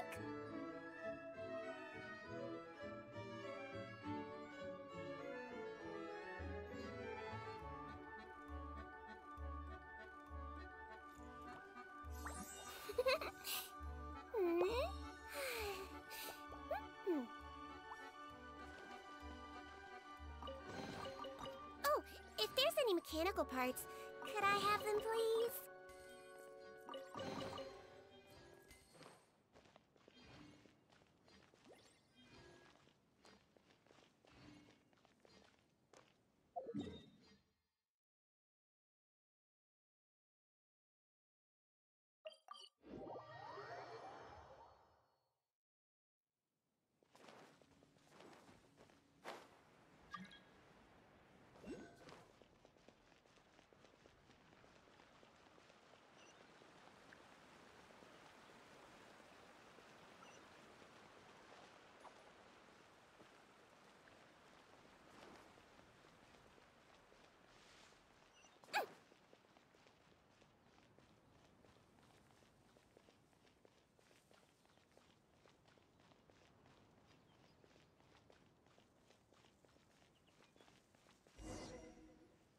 The cohort of truth-seekers followed Albizzi to his clan's sacred site. They arrived to the site of a giant guard towering over them. Up ahead is my clan's gigantified guard. He can be a little pig-headed, and he's incredibly strong. Your weapons won't even scratch him. Wait, but wasn't Kappei's clan the one that's all about strength? So, what do you guys believe in then? Oh, the guard is one of Kappei's people. Size is a coveted trait in the clan of strength, after all. Mine is the clan of empathy, and our key contribution is growth serum. What's empathetic about that? Our ancestors believed that, just maybe, the dragon of old didn't mean us any harm at all. Perhaps the dragon simply didn't notice us, since we are so very tiny. So, they drank the growth serum and grew even larger than the dragon. Then, they set the dragon down, calmly explained their perspective, and eventually taught it how to empathize. The serum isn't what it once was, though. Nowadays, it doesn't make you grow all that much, and it actually makes you lose your empathy. So, I advise we take a detour. Despite Albizzi's words of caution, somebody, no doubt, has other ideas. Surely we could avoid a conflict with the guard, they think to themselves, if we could just try to understand one another. You could, of course, just take the path to your left and go around.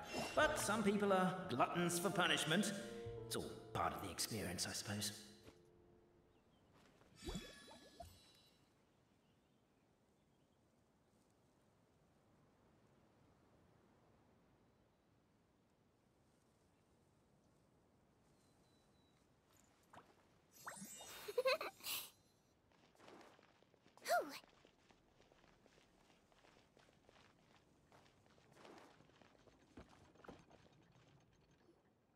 Everyone, I have returned. I come with the long-awaited Marquis and their followers to search for the lost origins of our clan. Well, we weren't told anything about that this morning. Get out of here. Leave us alone.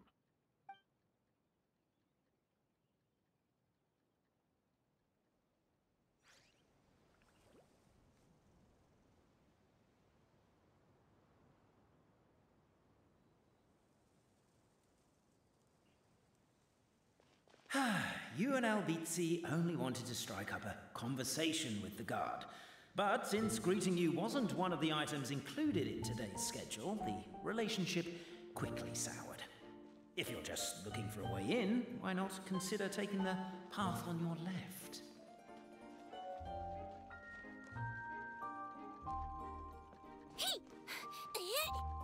Why is my own clan treating me like a villain?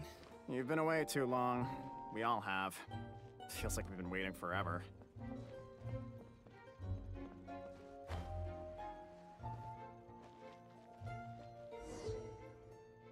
We should be getting close.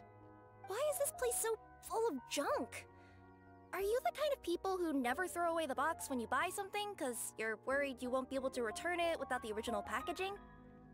We'll never find the Oracle Pillars in all this mess. Never mind that. We have a more pressing issue. It seems there's a slight problem with my clan's family crest. The Marquis may need to utilize their wisdom to solve the issue. Wisdom too, huh? Well, you guys have a bit of everything, don't ya? Except empathy.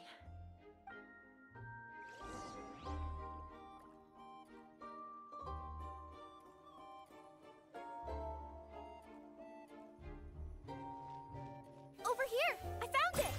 Yes! Keep the noise down! We don't want to alert the guard.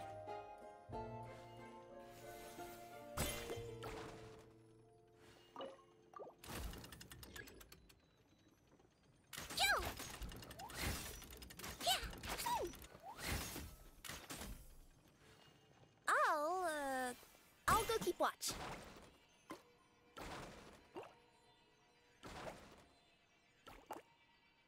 Hey, can't you destroy the boxes a little more quietly?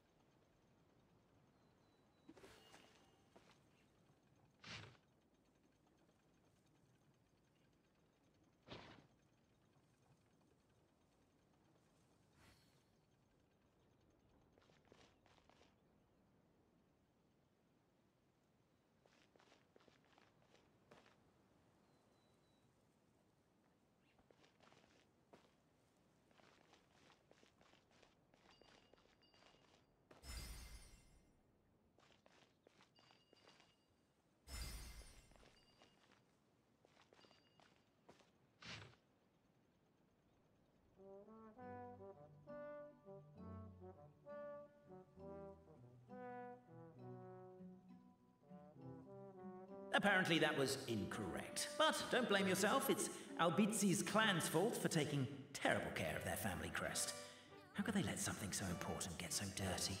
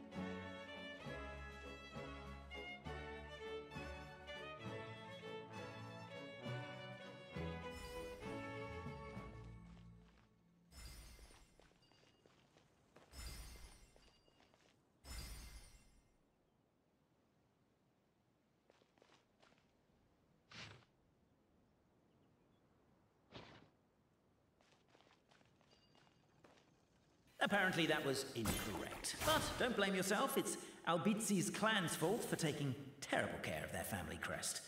How could they let something so important get so dirty?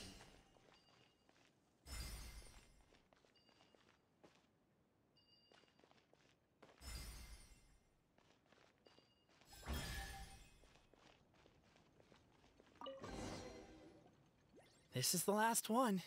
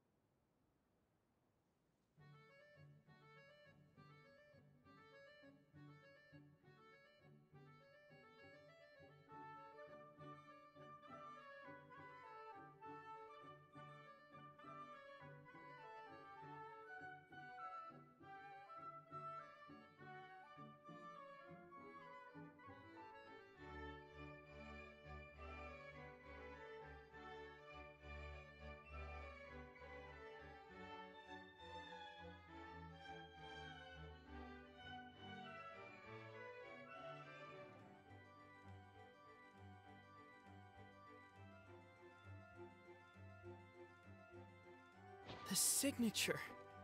So it's true. Empathy is one of the founding virtues of Constellation Metropole, too. Just as we suspected, all three are the truth. Okay. Well, this is a lot to process. I feel a little empty inside. Yes, we found the truth, but there's too much truth. I get you. It's like in Inazuma, when there were only 6 books in the Mirage Warrior series, it was really popular. But by the time book number 88 came out, nobody wanted to read it. They all lost interest. A brief moment of joy is drowned out by a growing feeling of melancholy. But perhaps there is a glimmer of hope to be found too? Anyone? Anyone? All right, I'll say it. How is it the case that these 3 versions of history can all be true at once? That's exactly what Paimon was wondering, but Boborano kind of already explained it away earlier. So Paimon was worried she'd look stupid for asking the question. It's not a stupid question at all, my dear little pixie. While I did postulate that different truths may coexist, there is an issue when it comes to these 3 truths in particular. The problem is, all 3 truths are the history of the exact same thing, namely the dragon and the Metropole's origins. Yet all 3 bear the signature, showing that they're genuine.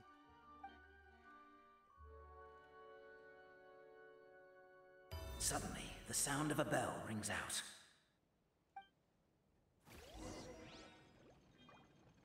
The bell! It rang once! What does that mean again? Ah, yes! Highest level of emergency! Everyone, to the main entrance! Stat! Bring all the glue traps and place them outside the gates! The whole city is on the lookout, and there's only one way out. It's the path right in front of you.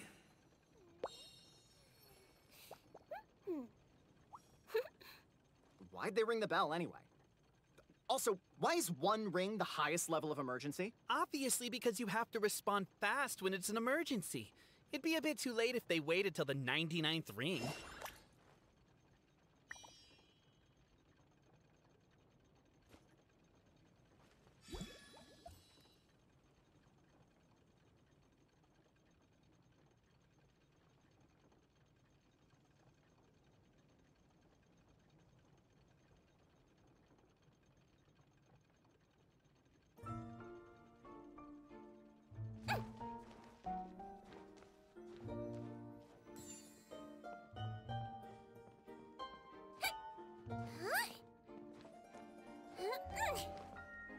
Don't slip and fall!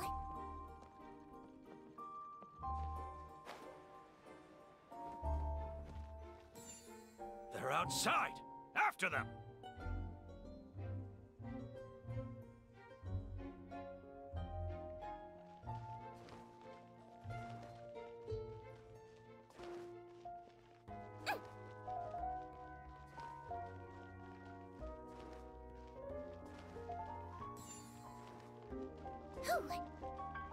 Don't slip and fall! We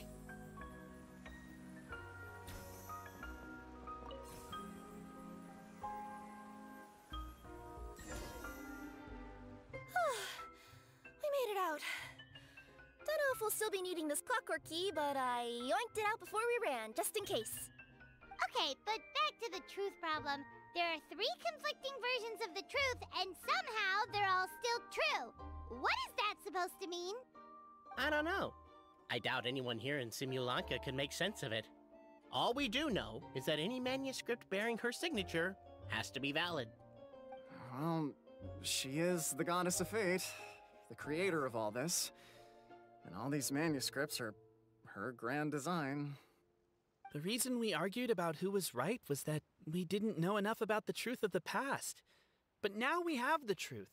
So we just have to accept it. As surely as we will follow the clockwork path designed for us, so is this the course that history has taken. It is clear and incontrovertible. We will never argue again. Thank you all. Is that all there is to it? Is this where the decision made at the first crossroads of destiny has led us to? A pointlessly happy ending? Overthinking it would be equally pointless. Well, that's enough for one day. Time to take a break. Could you be any more cryptic? You're planning something. Paimon knows it. Whatever happens, today was a breakthrough in my journey of discovery. I will go back and share it with my clan. Me too. And me. Let's leave it there for today then. I'm sure we'll find out what else Mr. Narrator has planned for us tomorrow.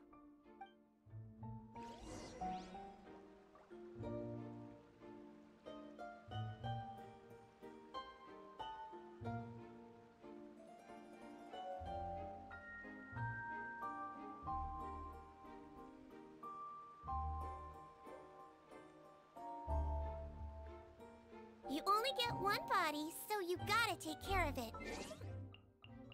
But it's...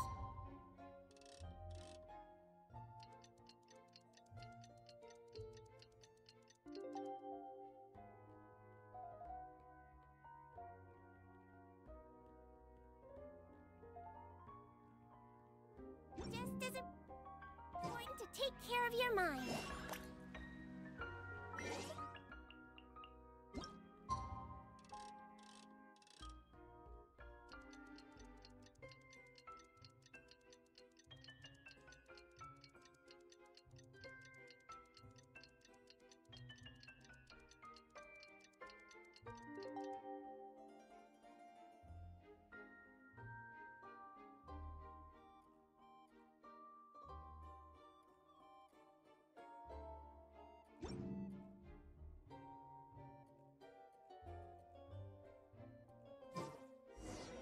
What a beautiful day, thought the traveller before he was overcome by a creeping sense of foreboding.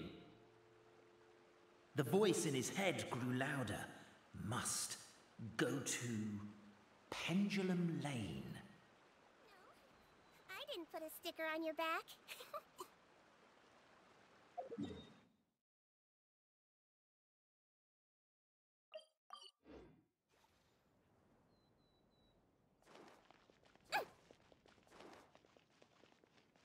Don't slip and fall.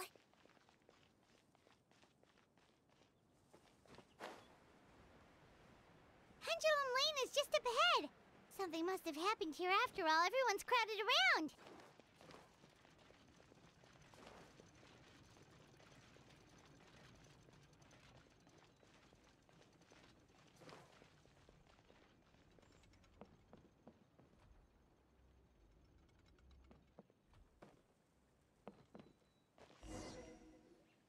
Oh my god, this is terrible! I don't understand. The three great clans of Constellation Metropole have finally made peace with each other. Who could have done this? What happened? Oh no, someone's lying on the ground. Cappe! How did this happen? Cappe, you idiot! Wake up! You need to revise your last words or everyone's gonna start suspecting me! Last words? What did he say? If I wind up dead one day, the murderer was Boberano. Ugh, you could have at least pretended to not remember it. I'm sorry, Boberano, but this is an interrogation. I have to give the detectives straight answers. Don't worry, Boberano. I don't consider you a suspect, nor do I have the authority to charge anyone with a crime. So, are you the last people to have had contact with him? My sincere condolences. You were travel companions, right? It's a real tragedy. I'm afraid he'll be out cold for another hour and a half, at least. Huh? Yeah, I know. It's despicable. Hitting someone in the back of the head is the second worst act of cruelty there is. The first being replacing their gear oil with extra strong glue. So, Cappe's not dead? His gears, metal frame and shell are all still in excellent condition. It's just his energy supply that's been all messed up. Wait. But surely you can't be suggesting that just because Cappe isn't broken, there's no need to go looking for the culprit. No! There's a need! Huge need! Unfortunately, this is rapidly turning into a cold case. There's no evidence and no witnesses. Unless there's an official clockwork pedestal or the goddess of prophecy around here somewhere. Excuse me. Then suddenly the long-lost dragon of old flew across the sky.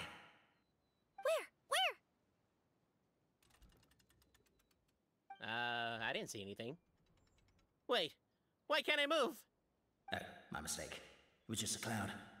Or a bird. Or something. If only we could turn time backwards and replay the crime.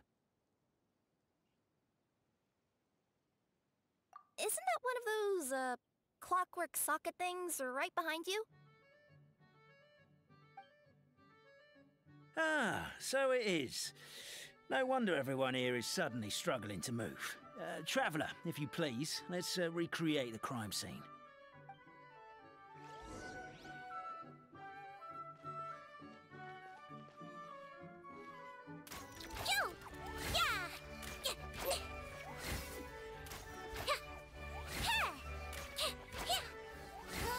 The crime seems too chaotic. I can't make heads or tails of it.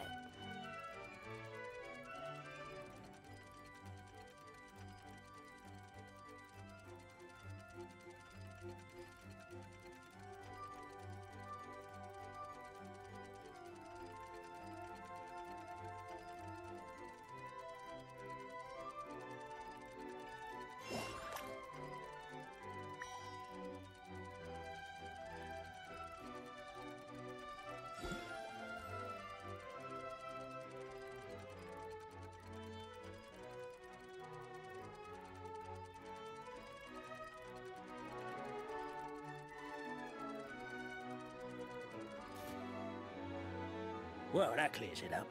Cappe was walking along the street, and he suddenly collapsed. He was faking it. What? So case closed? Aren't you supposed to investigate a little more first? Well, we literally replayed the crime scene and saw it with our own eyes. There's no need for any evidence gathering or powers of deduction now. And besides, maybe the truth is inherently strange by nature. Like how Constellation Metropole has 3 histories, each of which is the truth. But didn't you say Cappe was struck in the back of the head and knocked unconscious? For all I know, he could have bashed his head against a toilet bowl before leaving the house, then walked here in a daze before finally passing out. As for why he might have done that, my guess is...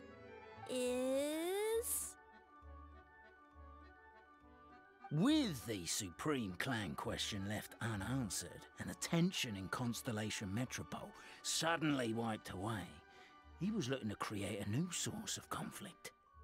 Only then would the city feel alive again. Do we really think he's capable of that, though? Sounds like a pretty complicated conspiracy for the average Simulanga resident. Traveler, something about the crime scene isn't sitting right with me. It just seems unnatural. Also, anything outside of the immediate area won't have appeared in the replay. Is it possible that something was missing from the scene? Why don't we search the area? Wait, what are you doing?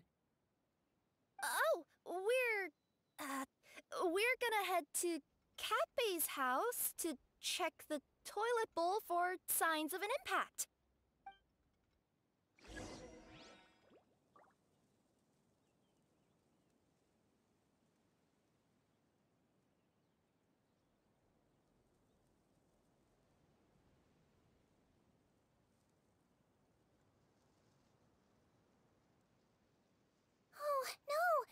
Did you bump into something?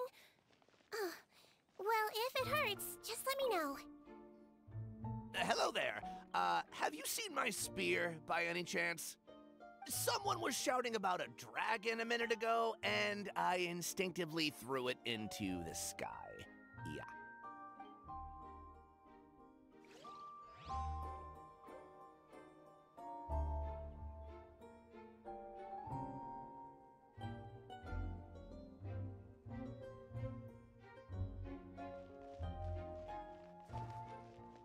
There's a spear here.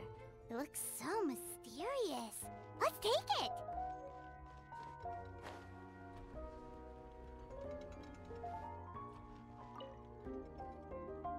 You're not from these parts, are you? Just visiting? Yep, that's right. Why? What's up? Ah, well, I was gonna offer you a great job in the Titanium mines. A safe and secure working environment. Doesn't sound very safe.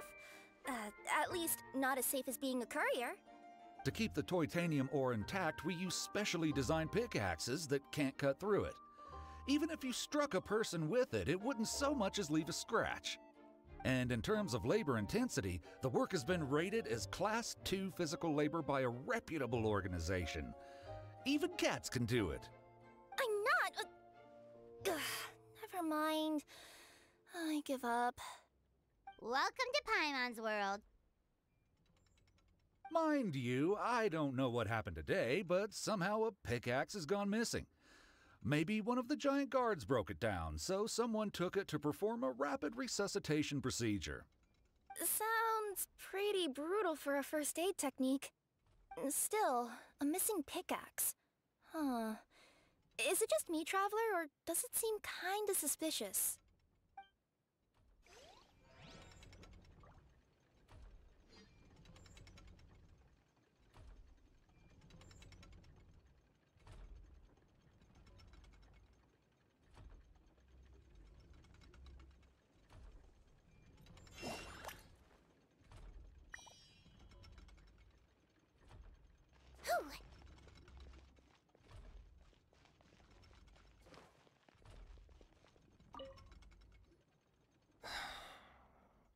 Come here.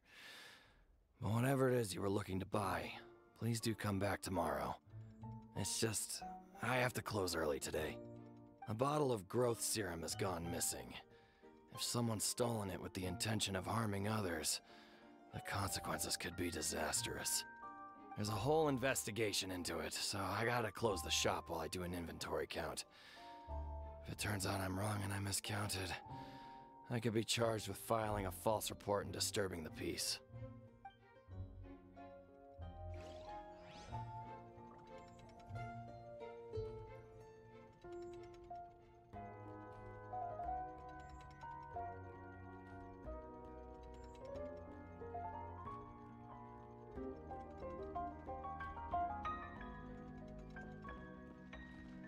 There's a strange potion bottle here. Looks so weird. Let's take it.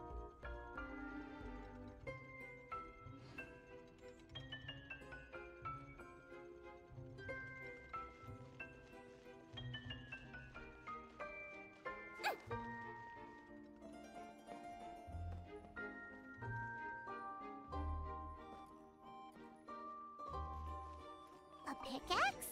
What is it doing all the way down here? There's gotta be a story behind it. Let's take it.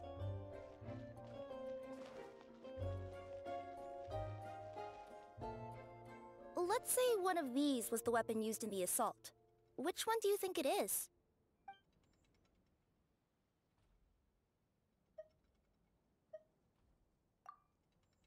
If it was the pickaxe, Cappy sure is lucky it's not still lodged in his head.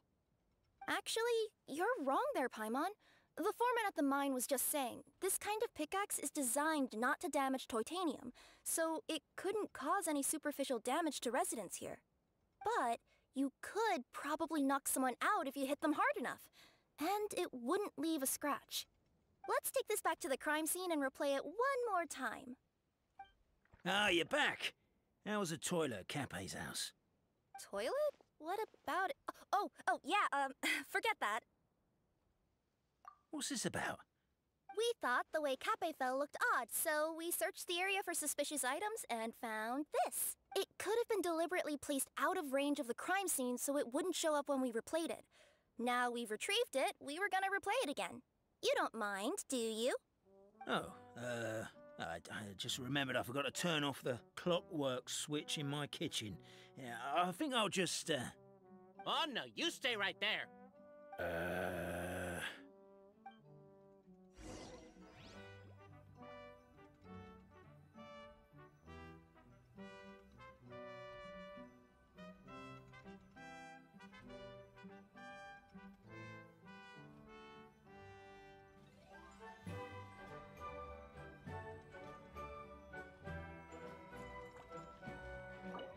We should be good now.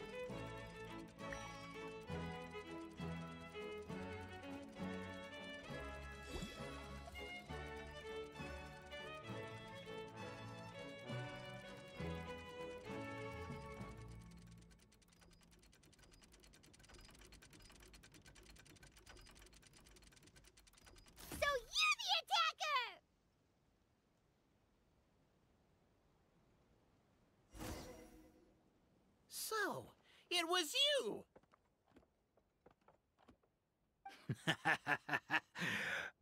I would congratulate you for cracking the case, but since I did such an abysmal job of covering my tracks, it didn't exactly have your work cut out for you. So, all I can say is... Catch me if you can!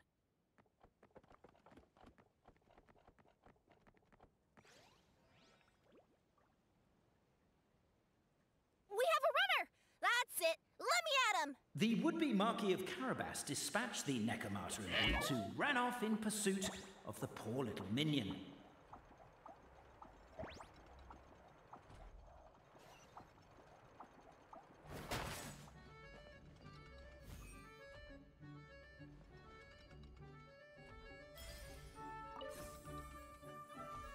The minion's poor little lower back was protesting painfully against the intense physical activity.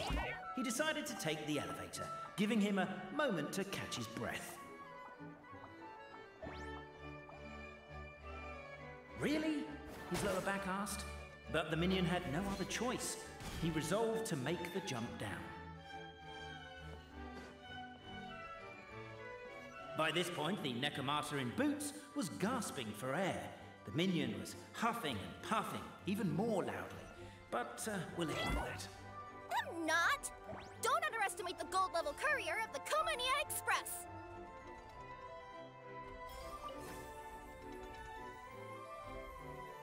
A characteristically catty response from the Necromata. Tell me, what do you hope to gain from bullying me? I get to let off some steam!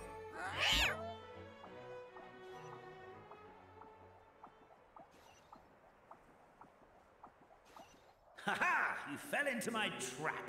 In fact, all the glue in this world is created by me, using my narrator powers. I make it and the residents just gather what they need. Rats! Oh, I'm so jealous of you guys right now. You can just jump out of your shoes and keep running, but Wait, I'm wearing boots this time. Yes! The unnamed minion made a last-ditch escape attempt. He began his long climb, up the wall, the tall wall. He began his long climb up the tall wall. You call that a tall wall? In urgent Neko parcel mode, I'll scale it in no time.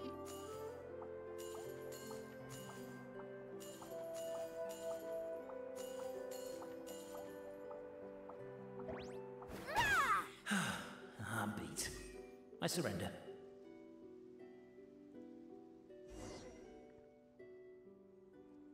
You've got nowhere left to run. All right. I confess. That was fast. Getting caught by you here was a backup plan. I don't know if what I've done will make things better or not. Time to come clean. I am the narrator, the one who's been guiding you all this time.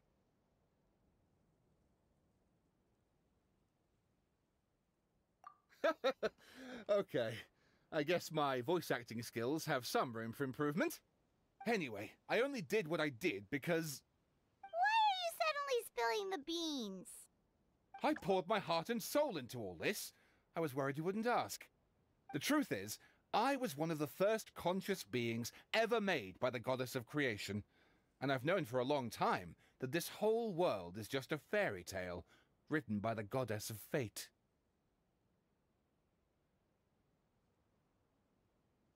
I know they say that fairy tales are just made up for kids to read, but I refuse to believe that fairy tales are just fictional stories and nothing more. The reason why Constellation Metropole has 3 origin stories is that the Goddess of Fate wrote 3 drafts and couldn't decide which one she liked best. Then her cat trod all over them, and they all got crumpled together, so the 3 worlds just sort of folded into one. The Goddess of Fate was torn between them anyway, since she couldn't decide which ending was best for the dragon or the kids. So when she saw what the cat had done, she simply decided to go with all 3. Who'd have thought? Well, what does any of this have to do with what you did? You're not a fictional character, so you couldn't hope to understand my sorrow. Honestly, I don't think there's anyone in all of Simulanka who would understand. Every day that I experience, every interaction I have with another person, is it really all just a work of fiction? The only reason the 3 great clans wanted to find out the truth was for the pointless task of electing the supreme clan. I thought that once they'd learned the truth, it might make them curious enough to investigate further. But as it turned out, they just accepted it and carried on living the same old lives. I have to motivate them to keep looking for answers now that they think they've learned the truth. I have to make them uncomfortable with the superficial explanation that they took at face value. And I have to figure out, once and for all, while you real people from the outside world are still here, are we real? Aww. That's my full confession. Time for you to take me back. I'm guessing I'll probably be forced to make a public apology. then sentenced to half a day in solitary confinement. I definitely deserve half a day. Oh, also, pass this message on to Cape, Bobarano, and Albizzi, if you could. The Great Clockwork Key was originally put in place jointly by the ancestors of the three clans. If the three of them had any ability to cooperate whatsoever, they'd have been able to remove it by themselves. Over all these years, not once have they ever tried removing it together. Oh, my poor child. There's one thing you've been mistaken about this whole time. Ah! Whose voice is that? Detective? Was that you? Your voice acting's actually pretty good. The reason fairy tales are suitable for children is that they help them to understand the world. Fairy tales may be works of fiction, but at their heart lies an internal logic that is undoubtedly real-world truth in a condensed form. Perhaps they simplify good and evil, and perhaps they hide the darkness in metaphors. But let there be no doubt. The world within fairy tales is as real as can be, and by extension, you and your compatriots are also real. Goddess! Is it really you? The line that separates footnotes from narrative can never be crossed. Never the two shall meet.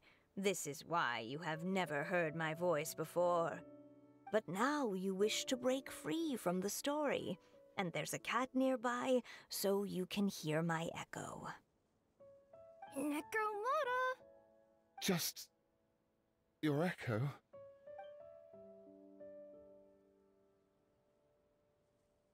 Oh, poor detective. So, we are a part of the real world too.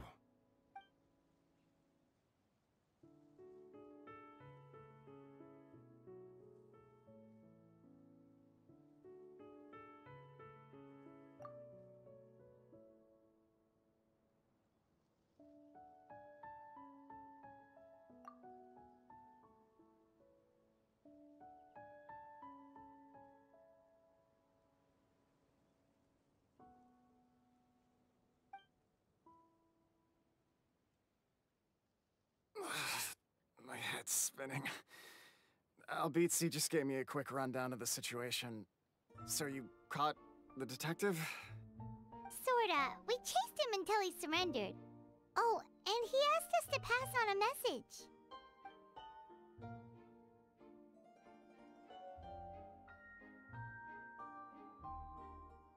Does he really think we didn't try that? 'Cause we did, after 6 months in that place. Ah, that was my bad. I thought it was a stupid idea at the time, so I didn't really exert myself. I also sort of stopped trying after 3 years. You... Never mind. I'm partly to blame as well. On the second attempt, I just hugged the key and pretended like I was pulling as hard as I could. You guys are so lazy. My granny's neighbor's pet cat has nothing on you, and it spends all day, every day sunbathing. Anyway, you said you heard the voice of the Goddess of Fate at the end? That's amazing. There is a world beyond our own after all. What would you guys say to taking a trip to the outside world sometime? Otherwise, I got bashed in the back of the head for nothing.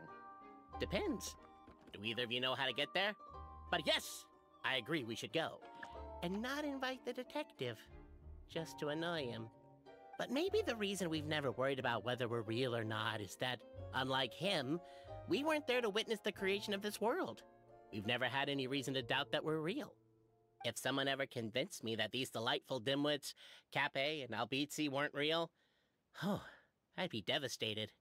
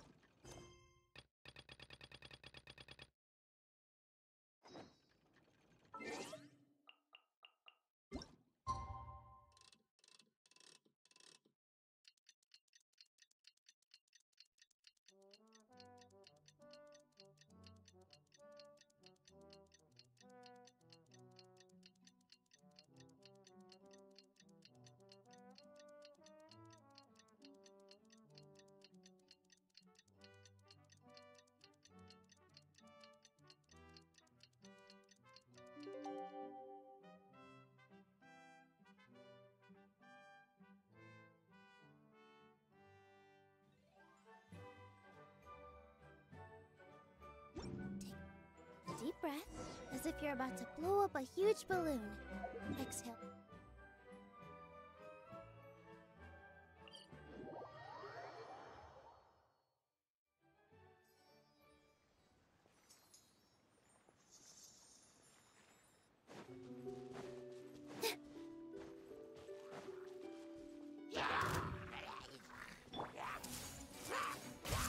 Show them. Emerge. Right now. Now I'm mad! Huh?